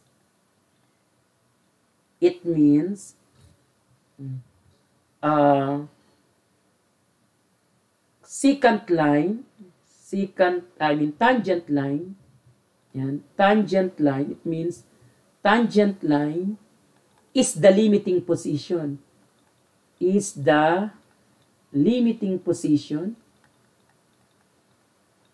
Limiting position of what, guys? Limiting position of secant line. Secant line. Okay? Yan, secant line. So, and this means that delta x is approaching actually 0. Kapag ang point Q, guys, lumalapit sa P, anong nangyayari sa ito na ngayon yung right triangle. Lumiliit yung delta x. Pag narito na yung point, the point is here, delta x is getting smaller and smaller as Q moves towards P. Okay? So in other words, delta x is approaching 0 as Q approaches P. Mathematically, the slope is affected, the slope of the secant line. Mathematically, slope of the secant line, yan, slope of the secant line, slope of secant line is approaching what? Approaching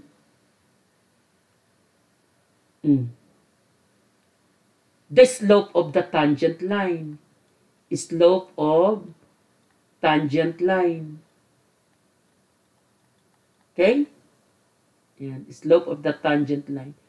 If M PQ is the slope of the tangent line, so it means ito naman, slope, MPQ is approaching M tangent. If M sub T is the slope of the tangent line, then we have this, no? But what is MPQ? So that is f of x plus delta x minus f of x all over what? All over delta x is approaching what? Is approaching the slope of the tangent. Okay? Now, that behavior is actually, ang slope therefore ng tangent is the limit of this, no? Yan. Yan. Is the limit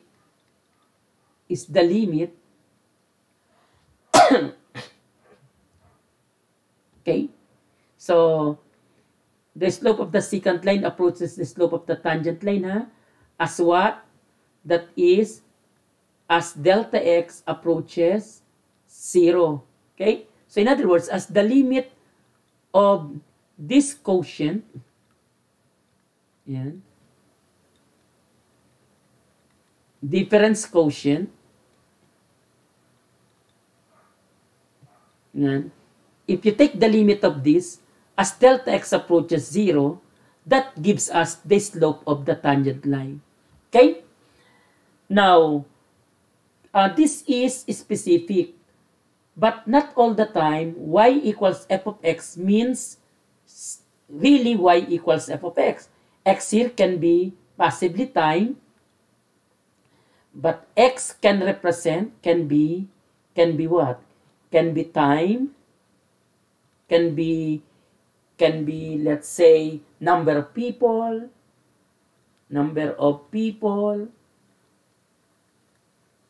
Yan. Etc. No? Yan. I mean, yeah, etc. And y can be what? Can be, let's say, distance, can be distance, can be population, if you have number of time, people, and so on. In other words, y is neutral, no? Can represent any quantity together with x. Okay? Now, to give justice to other possible representations of x and y respectively, we will be calling this slope of the tangent line for its neutral name, derivative. So let us let's give this slope a neutral name. Slope a neutral name. A neutral name. Okay? That is, yan. Anong name ang tinawag sa kanya? Derivative. Okay? Yan. Derivative of what? Derivative of y. Yan. With respect to. Yan. With respect to independent variable. Let's say x. With respect to x. Okay? So, and denoted by, yan, denoted by yan, y prime or yan, f prime of x. So therefore, we have or pwede ring derivative of y, yan yung mga notation. This means not quotient. It means derivative of y with respect to x. So, hence, we can now define what? Derivative, no? Derivative of a function. Of a function. So what is now a derivative of a function? So this is now the definition. So derivative of, yan, guys, yan, derivative of a function.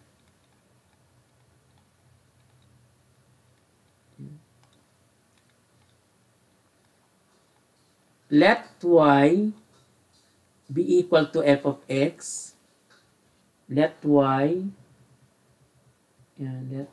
equals f of x be a continuous function. Be a continuous function.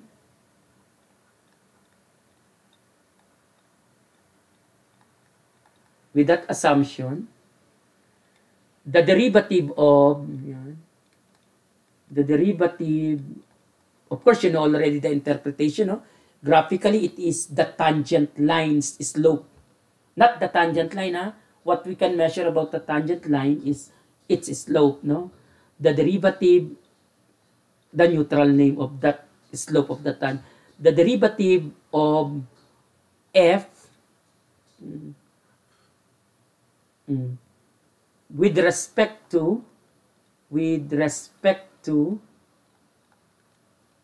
x, denoted by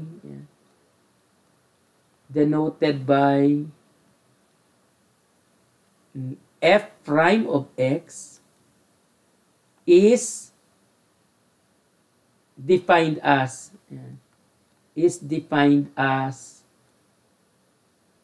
limit. Yan. Let me put it in other color to emphasize. Limit, yan, of this difference quotient x plus delta x, f of x plus delta x minus f of x all over delta x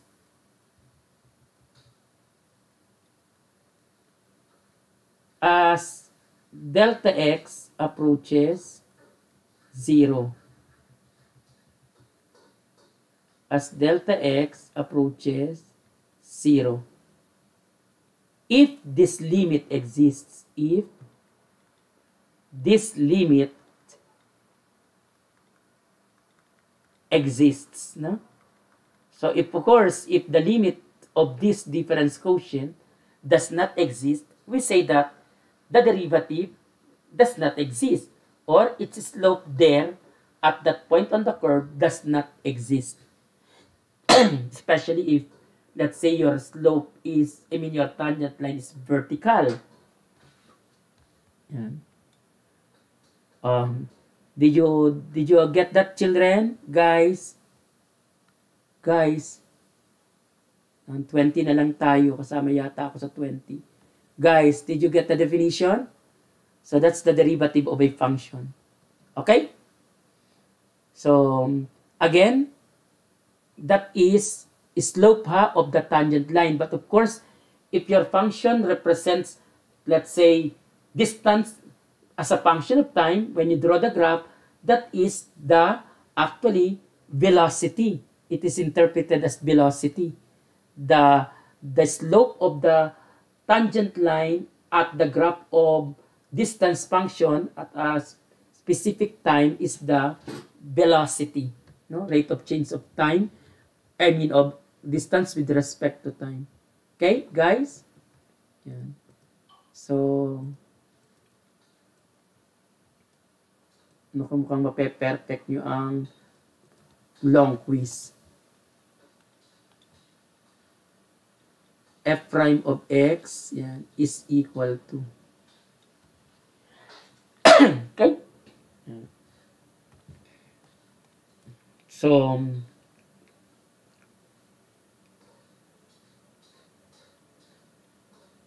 again, interpretation of derivative, interpretation, yan.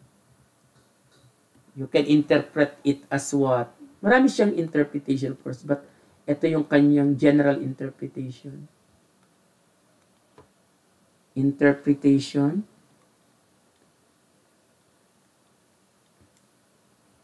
Interpretation of derivative.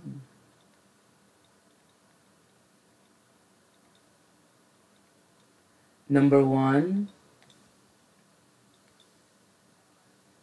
derivative as a slope, not of the secant line, as a slope of the tangent line at the point on the curve. Slope of the tangent line. Tangent line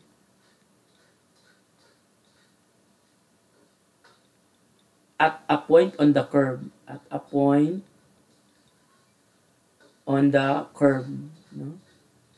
Yan. Second one, you can interpret it as rate of change. Derivative as a rate of change. Derivative as a rate instantaneous.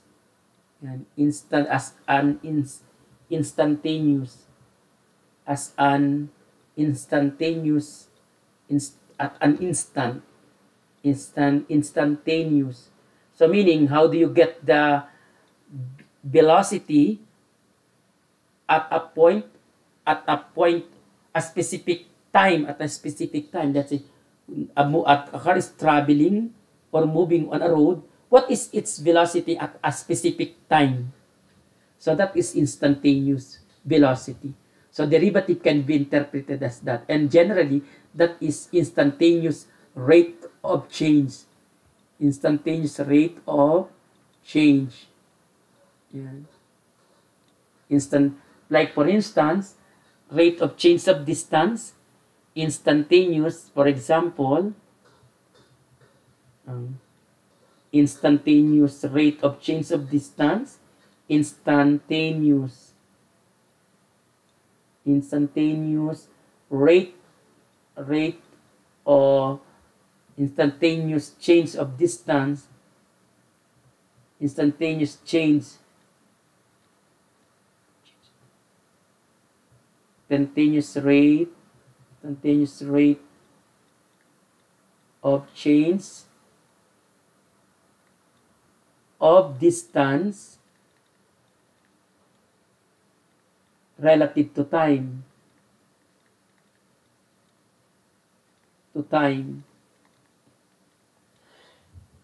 For instance, if I have s as a function of time, so the derivative of s with respect to time, that is f prime of t, is the instantaneous rate of change, and that is considered velocity. So how fast is the distance changing relative to time? Velocity. Okay? Instantaneous rate of change of current. Yan. Instantaneous rate of current, instantaneous rate of change ng current, ano ba pronounce? Meron ibang gagaling mag-pronounce change of current, electric current, no? Electric, yan, pag may physics kayo, current, with respect to, may physics ba kayo? With respect to time also. So, how do we write that? Derivative of I with respect to time. Yan. Okay? Yeah. So, is equal to, for instance, if I have current as a function of time. So, f prime of time, yan. Whatever it is. Pag ini-introduce ang velocity, gumagamit ng limit. Kaya, ibig sabihin derivative yun. Kaya lang may special name na. Yung derivative may specific name na. Instead na derivative, it is now velocity, instantaneous rate of change of time with of distance with respect to time. Is that clear, guys? Yan yung mga interpretation. Pero yung as instantaneous rate of change, marami yun, of course. Depende kung ano yung nag-change na yan. So again, there are different notations used for derivatives, no? Notations used for derivatives. Notations. Yan. Notations for derivatives. Notations for derivatives. Yan. For derivative. So ito yung mga other notations na most of the time na ginagamit. Again ha, ito yung mga kalimitan na ginagamit. Let's say meron tayong binigay na function. Kapag ang function natin given y equals f of x, anong commonly used notations for derivatives? Yan, y prime, yan. What else? Derivative of y, yan, with respect to x. Ang tawag dito, prime notation. Itong una. We call this prime notation. Prime notation. Ito, Leibniz notation. Leibniz notation.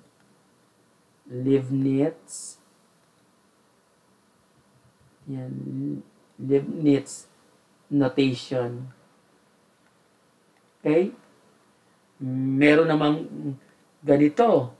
Let's say y, lalagyan ng dot on top. So we call that fly spec notation. Fly spec. You know spec, yung pawing? Fly spec notation. Marami yan. Itong kalimitan, y prime, derivative of y with f prime, no? F prime, yan. Yan, f prime is, ina-emphasize mo yung independent, f prime of x. Okay? Yan. Pwede rin namang, ito prime notation din actually yan, prime notation. O, derivative with respect to x, ito Leibniz pa rin to, of f of x, yan. Okay? Yan. Or, pwede nang as simply derivative of f of x with respect to, yan, x. Oh, maraming notation, no? Yan ang mga commonly used notation for derivative. Mayroong iba, capital, no? Capital D with respect to x of f of x. Yan. Okay, guys? Any question, guys? Guys?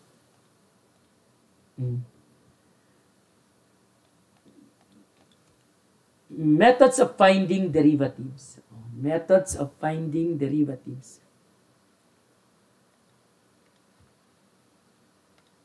Ano ba naman tong liig ko? Hindi ko mahuli-huli pa tong impactong gumagalaw dito sa aking liig. Pag nahuli ko to, lilitsunin ko yung mga yan. Methods of finding derivatives. Of finding derivatives.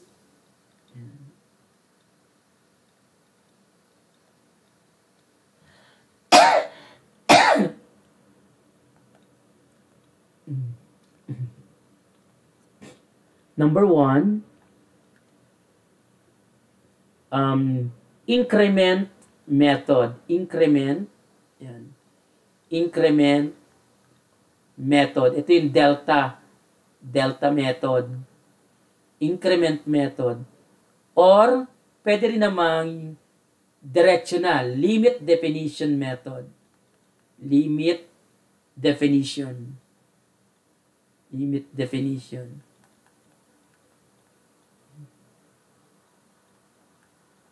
Yan. Okay? And then the second one, we have differentiation formulas. Yan. Using formulas. Later, because it's not easy to use increment method, we're going to have differentiation kung kayo ay galing sa STEM. Yan. BS Computer Engineering kayo, I'm sure galing kayo sa STEM. Differentiation formulas method. Dito ang focus actually natin. Hindi tayo magtatagal sa increment method. Okay? So, let's begin with increment method. Okay, guys? Increment method.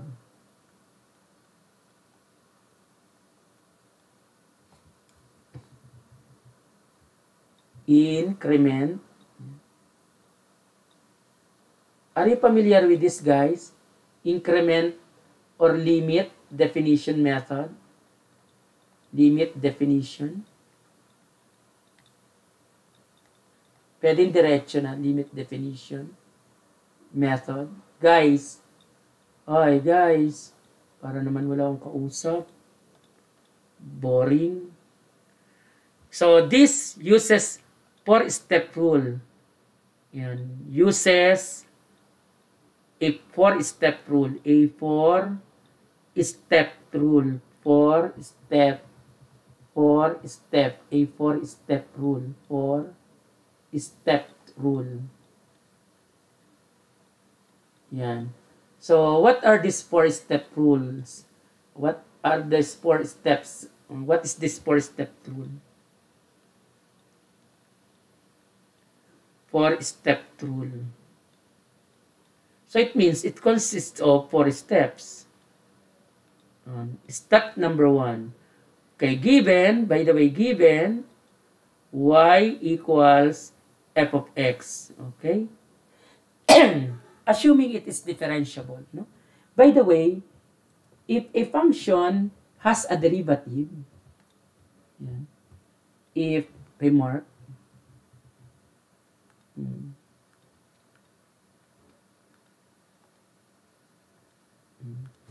let's have remark here.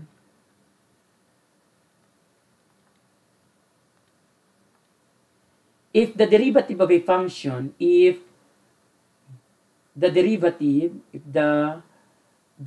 of a function exists, derivative of a function exists Mm. Then, it is called exists at, yan. Then, it is called what? Then, it is it is said to be differentiable. It is said to be differentiable. Yan. Differentiable. Okay? Yan. Okay? Yan. If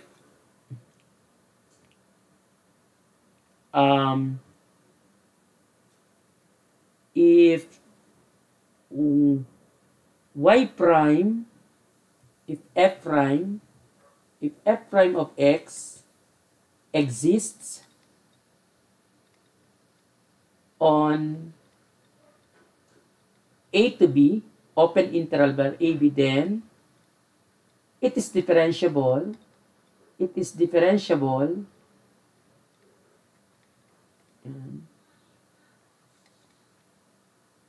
on AB. Okay? Normally, we don't take differentiability on the closed interval because the derivative at the endpoint actually does not exist. No? Later, we will be talking about left derivative and right derivative. And then, let me have this before having this first step rule. If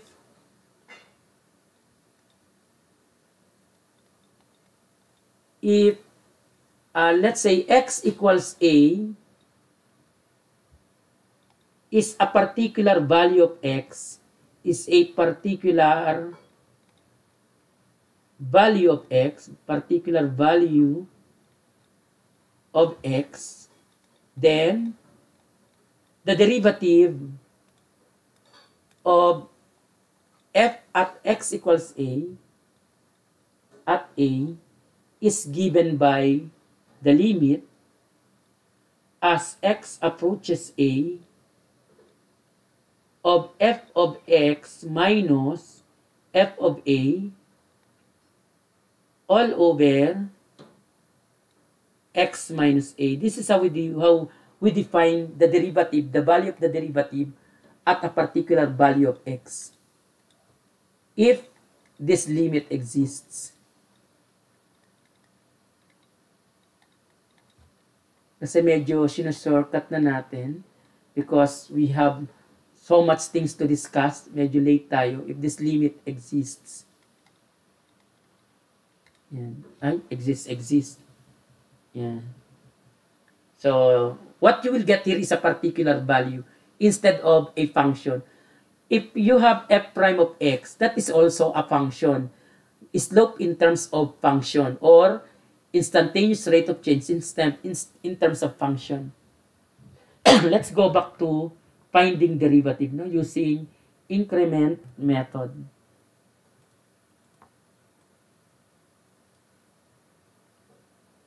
So, I will be having discussion with other section, pero ang i-discuss ko naman sa kanila para makarami tayo will be the continuation of this.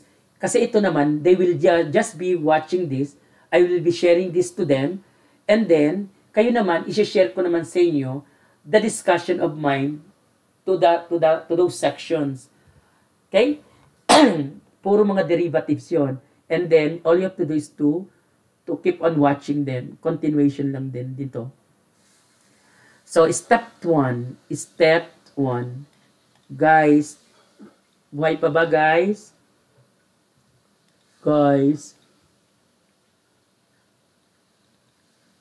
Step 1.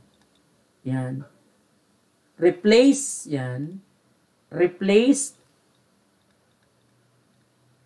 x by x plus delta x and y by y plus delta y. So that's the first step, guys. Okay? So, ibig sabihin, we will have y plus delta y, and that is equal to f of x plus delta x. Yan. After, from the given, we will come up with this equation. Step 2. Yan. Step 2, guys. Step 2. Let's put partition. Nasa na ba yung ruler natin? Gawa ko lang ng partition to ang problema so this is lumampas, no?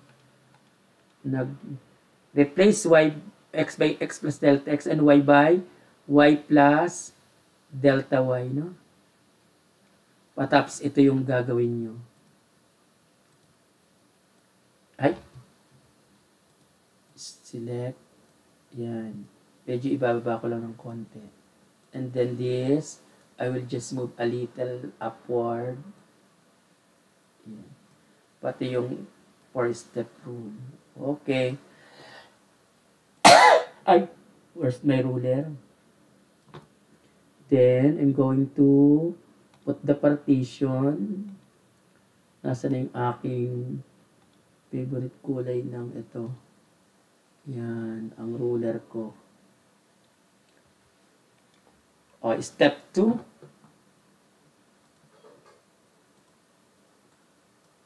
Guys. Oy, buhay pa ba, guys? Oy, guys, hindi naman nagsasalita itong mga to. Hindi mo maintindihan kung oy, guys, yan, ayaw na tuloy gumalaw. Gumalaw ka. Ayan, yan. Guys. Oh. 18 na lang tayo. Mamaya, 2 na lang. Hindi ko na mamalan. Titingnan nyo ha. Mamaya, 2 na lang tayo. 18 na lang ang buhay. Yung iba sumuko na. Naubos na ang data. Kawawa naman. O, step 2. Anong step 2, guys? So, after replacing y by x plus delta x and y by y plus delta, I solve for what? Solve for y, delta y. Then, solve for, yan, for delta y. Oh, what does this mean? Yung y, delta y, I mean, is equal to what? So, solve mo yan. Diba yan? Delta y is equal to, from step 1, f of x plus delta x minus y. But what is y, children of the Philippines? Pero nga, kung buhay pa, f of x plus delta x minus what? Minus f of x. Okay, guys? Tapos, magpo-form kayo ng slope ng secant line. Actually, di-divide nyo ng, that is step number 3. Step number 3. Si Stephanie, step 3. Yan. Divide. Yan. Divide. Ay. Each side by what? Each side by what? By delta x to form a difference equation. I mean difference quotient. Or that is slope ng secant line. Delta y over delta x. Patapos, you will get f of x plus delta x. Okay? Yan. Minus f of x all over yan, delta x with the assumption that this limit, I mean this difference, yung delta x is not really 0, just approaching. And then get the limit of that. Yan. Step 4. Oh, this is the last step. Step 4. Ay, ano ba yan? Hindi na kulay. Step 4. Anong step 4? Get the limit, no? Take the limit. Take the limit of its side, no? As delta x approaches 0. Okay? So, how are we going to do that? So, limit, yan. As delta x approaches 0,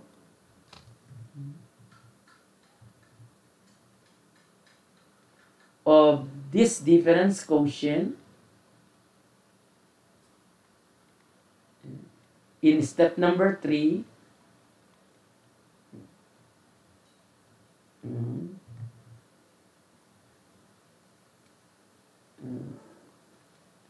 as delta x approaches 0, ha? Limit of this difference quotient as delta x approaches 0.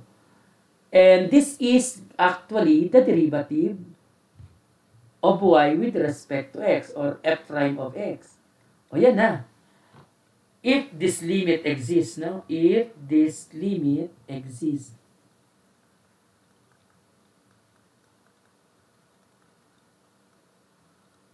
Oh, that's it. Okay? Ayan. Let's do that.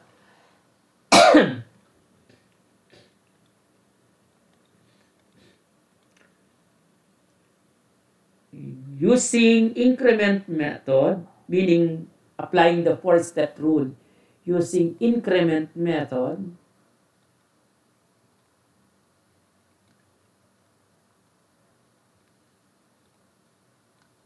find the derivative of the given function. When you say derivative of the given function, that is the derivative with respect to the independent variable, whatever it is. Normally x, no? But not all the time. Derivative of the given function.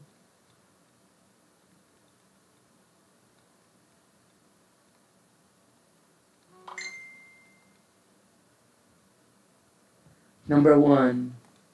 Let's say we're given y equals f of, my function is 4 minus 3x. Okay? Yan. So, solution.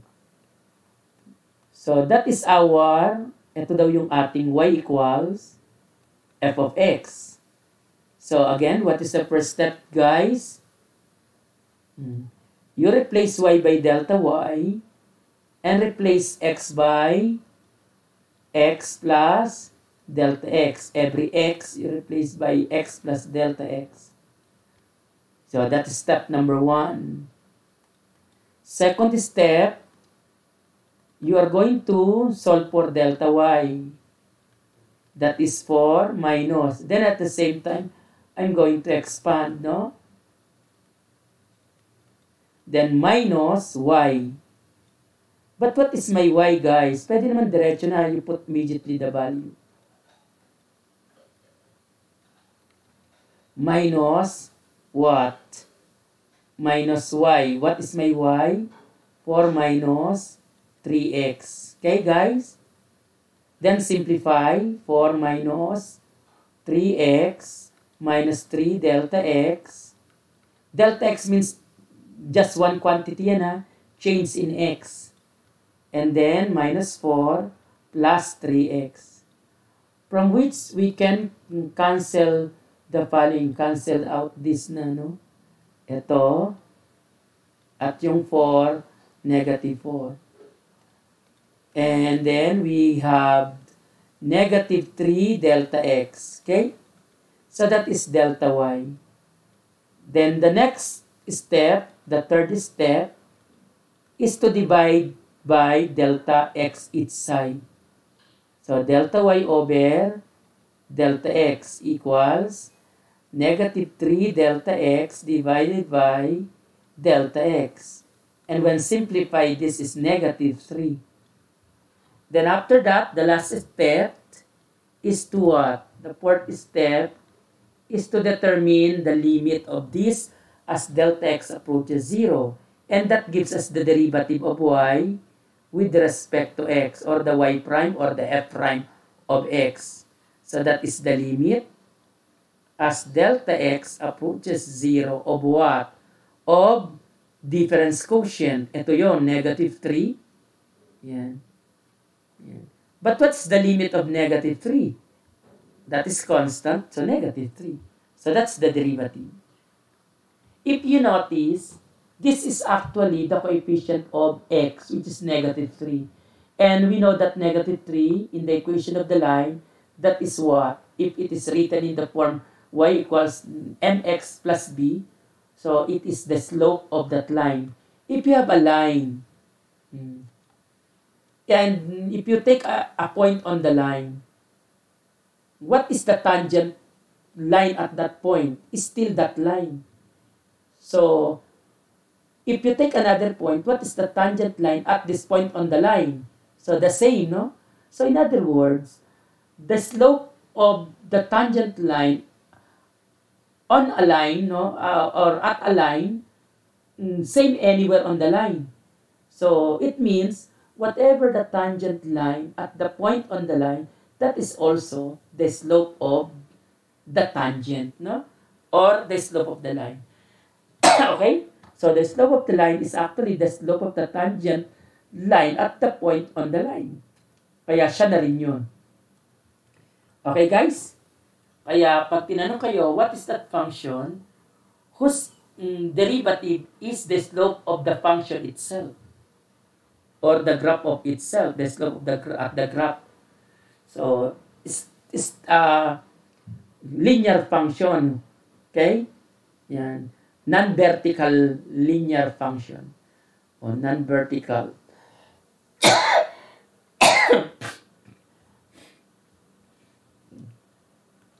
Number 2.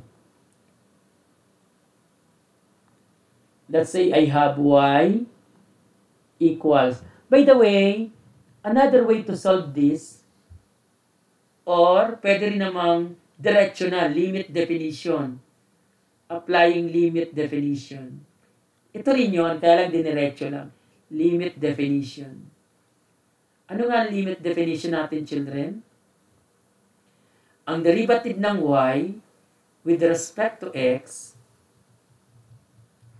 ang derivative ng y with respect to x ay equal sa limit. Yan. As delta x approaches 0 of f of x plus delta x minus f of x all over delta x. Yan. Okay? So, itidiretso ko na. So, ibig sabihin, kailangan natin ng f of x. Ang f of x natin, guys, yun yung function, 4 minus 3x. Kailangan ko ng f of x plus delta x. Ano yung f of x plus delta x? Papalitan ko yung x ng x plus delta x. So, 4 minus 3 times x plus delta x. Pag sinimplify ko to, this is 4 minus 3x minus 3 delta x. So, then, substitute ko lang sa derivative. Limit as delta x approaches 0. Pwede yung ilat ang delta x ng, let's say, h, para hindi na kayo nag-delta-delta, no? Kung gusto nyo. So, ano yung f of x plus delta x? 4 minus 3x minus 3 delta x minus, ano yung f of x? 4 minus 3x, yan, all over, diretso ko na, diretso lang, direct na lang, delta x. Then, evaluate this limit. Simplify, of course, muna, no? as delta x approaches 0. Our variable is delta x. Kaya dapat lahat ng may x alone, walang delta x na term, sa numerator ng difference quotient, mag-disappear. Dapat yan. So, 4 minus 4, 0. Then, negative 3x plus 3x, so 0. Ang matitira na lang is negative 3 delta x. Yan. Okay?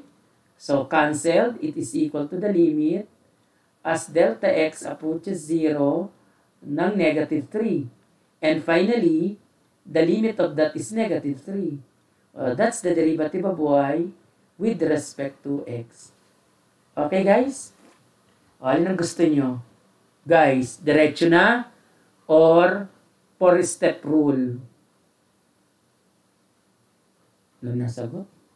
Para naman akong walang kausap dito. Ilan pa ba? How many? 18 pa rin. Kanina, umabot tayo ng 20 plus eh. 28 pa, 26. Next. Number 2. F of x is equal to, let's say, 2x squared minus x. Yan. Solution.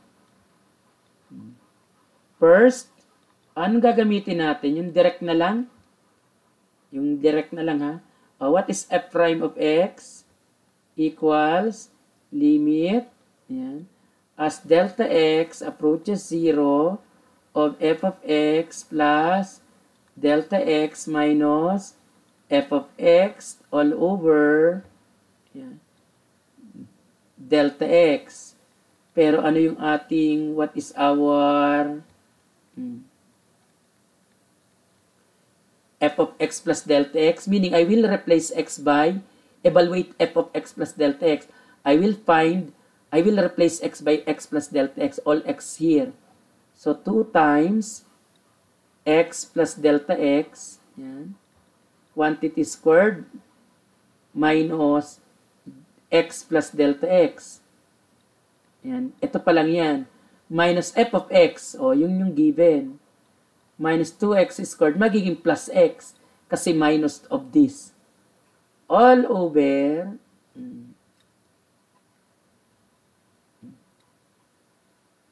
delta x. Okay?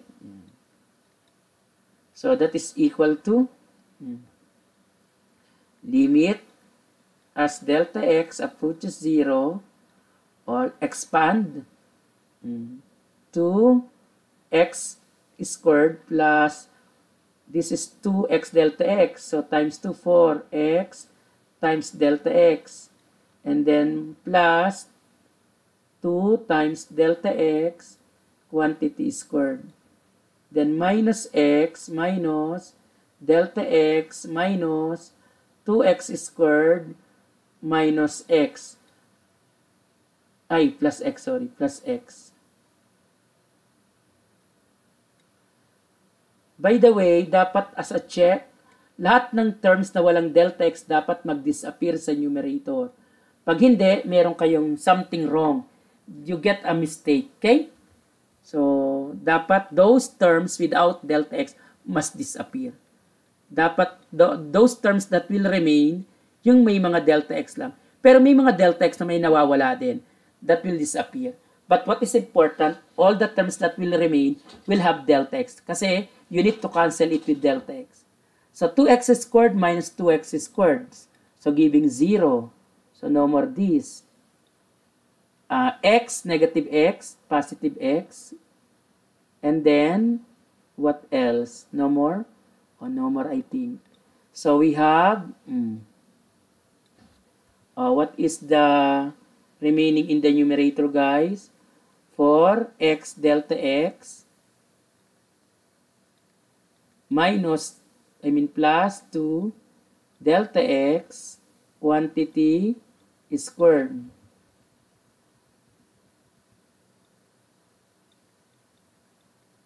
Minus delta x all over delta x. Yan. Simplify. We have limit as delta x approaches 0 of this. So, divide by delta x each term. We have 4x plus 2 delta x minus 1. Yan. What is the limit of this? Our variable is delta x. Delta x approaches 0. So, we get 4x plus 0 times 2. 2 times 0 minus 1. So, what is now the limit finally? 4x plus negative 1. So, this is now the derivative. Do you have any question, guys? Which is in the form of function. If you assign a specific value of x, you will get a specific value of the derivative, which is interpreted as the derivative of the curve. I mean the slope of the tangent line at that point on the curve. Actually, this is a parabola. If you draw this parabola and then you take a specific point, so you can determine the slope from this formula, 4x minus 1. Okay, guys? Malapit na tayo. Number 3. Number 3.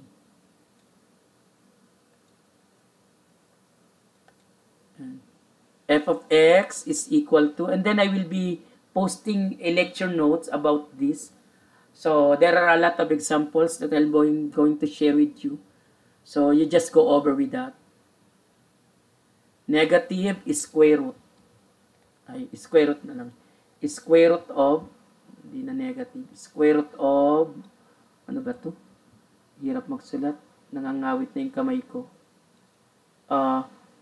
3 minus 5x. What's the derivative? If you came from senior high STEM, you should know that the derivative is negative 5 over 2 is square root of 3 minus 5x. So that's how to get the derivative. By formula. We are not yet in that, no? So for the meantime, we apply 4-step rule. O anong gusto niya? 4-step rule o 4-step rule naman? Pero still increment method to. Or replace y by y plus, yung f of x yun yung y plus delta y. And x by what? By x plus delta x. So x plus delta x. Then solve for delta y. Is square root of, yung loob, magiging what? 3 minus 5 x plus delta x, then minus y. No? But what is y, guys? As usual, walang nasagot. Nagdi-dinner na sila habang naka-on yung computer nila. Patapos pag nagbigay ng quiz, kung saan naghahagilap ng Google, saan magsasagot, patapos iba-iba na yung solution. Hindi na yung if your solution will not be the same with how we solve problems, I'm not going to check. Ibig sabihin, you did not listen, guys. Nag-Google lang kayo. So, yan. This is the delta y, no? Okay, guys? Then, after this, yan, ito yung first step. Yan. Ito yung second step. Ito yung third step. We divide delta y by what, guys? By delta x. So, divide natin yan. By delta x. O, copy na lang natin. Copy. Yan. Copy, paste. O, yan. Di-divide daw natin ng delta x. So, you must have enough space to form a quotient. Divide by delta x. Ayaw sumulat.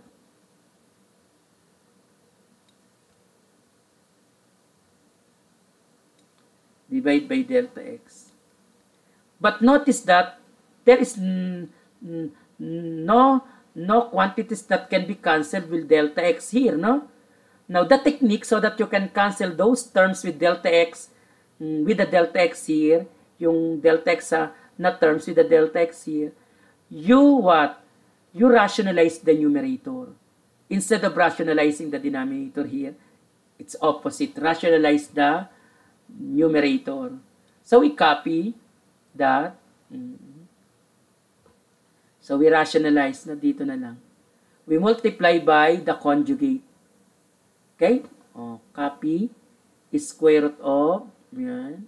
Ay, pangit. Square root of,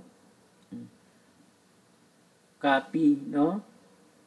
3 minus 5, 5x plus delta x, yan, plus yung conjugate niya, no?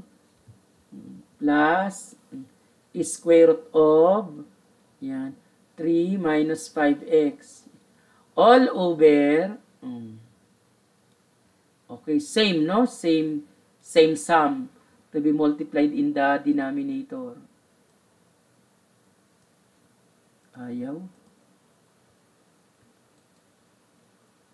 Ungroup.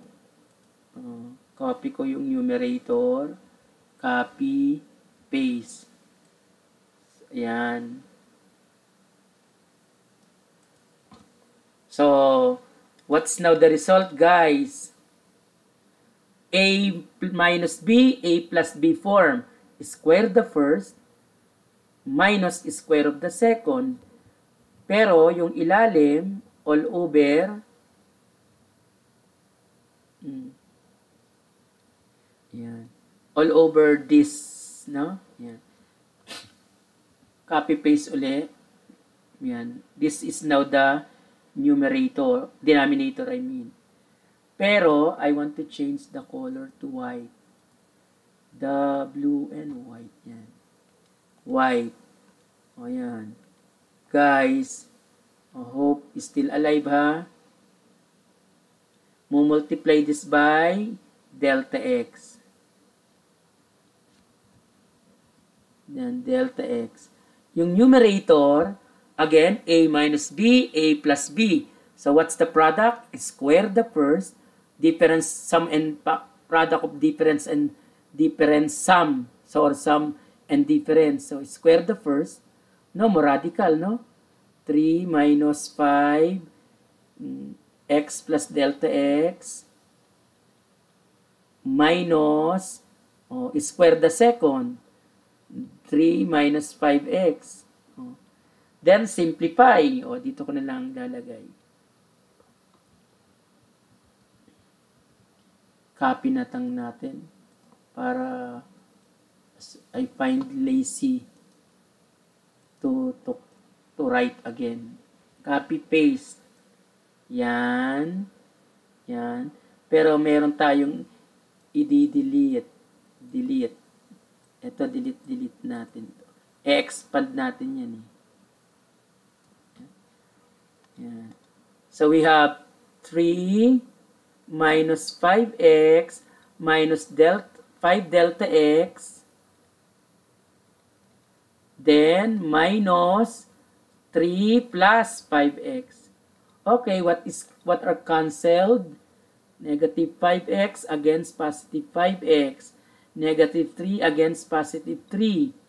So, and we know, ko na nga naman ang lalamunan ko.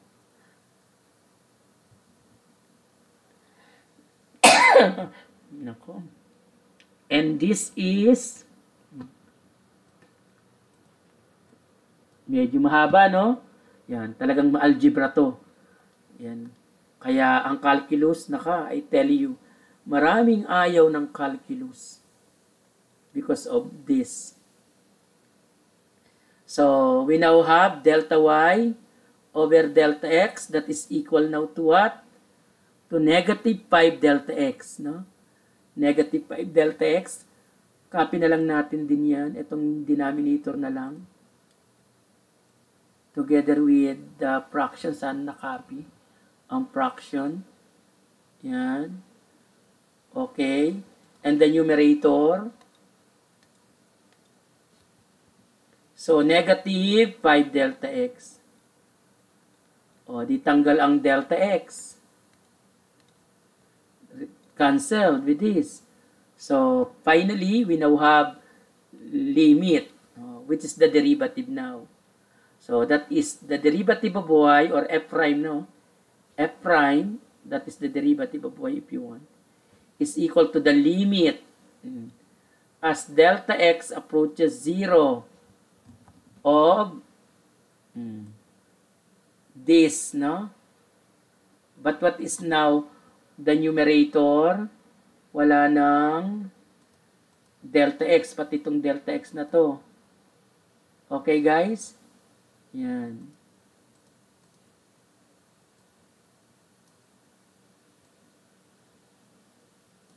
Yan.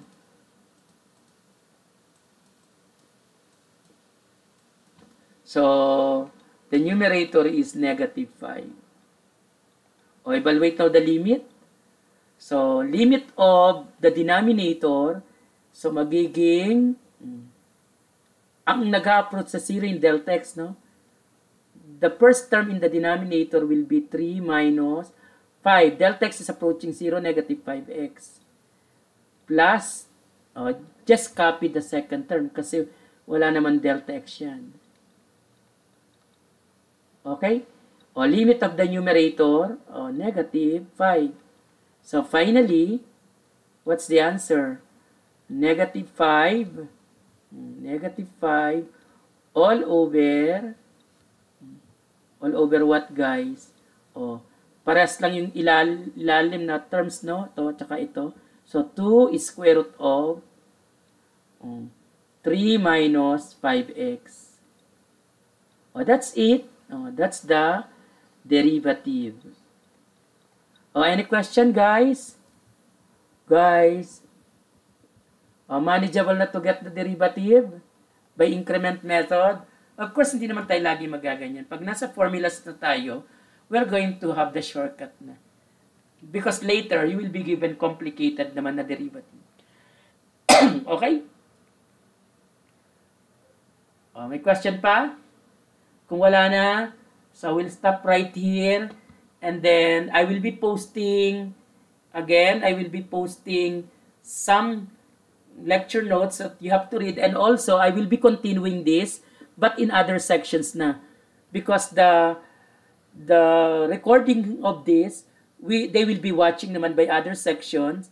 Because I will not be teaching them by this online.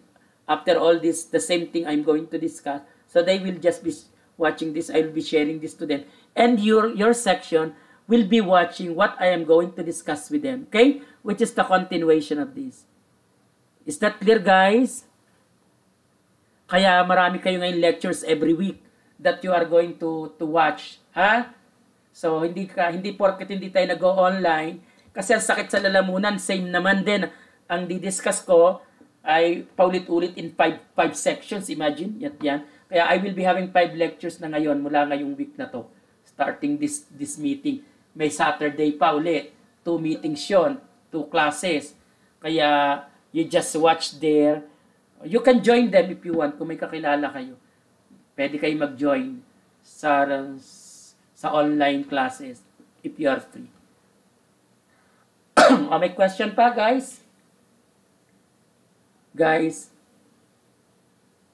Okay, for your practice, I want you to, I will be posting, no? Your practice. I will be trying to give you activity, pero may yung long quiz. I will be posting that, and you will be having only 2 hours to answer, and I will be giving you mga 30 minutes to upload. So mga 2.5 hours, I will be giving you time where to answer that, no? So let's say answer this on this particular day, and then you submit on that day also, and on that time. Halimbawa 3 to 7, 3 to let's say 3 to 6:30, you must be able to finish within that time and then upload also. Okay? So that's for the quiz. Okay, guys. Combination of multiple choice and solving. Be ready with your scanner, your gadget na things that you need for submission. Okay, bye guys. So see you next meeting. You wait for the recordings of other sections that I'm going to share with you, a continuation of this.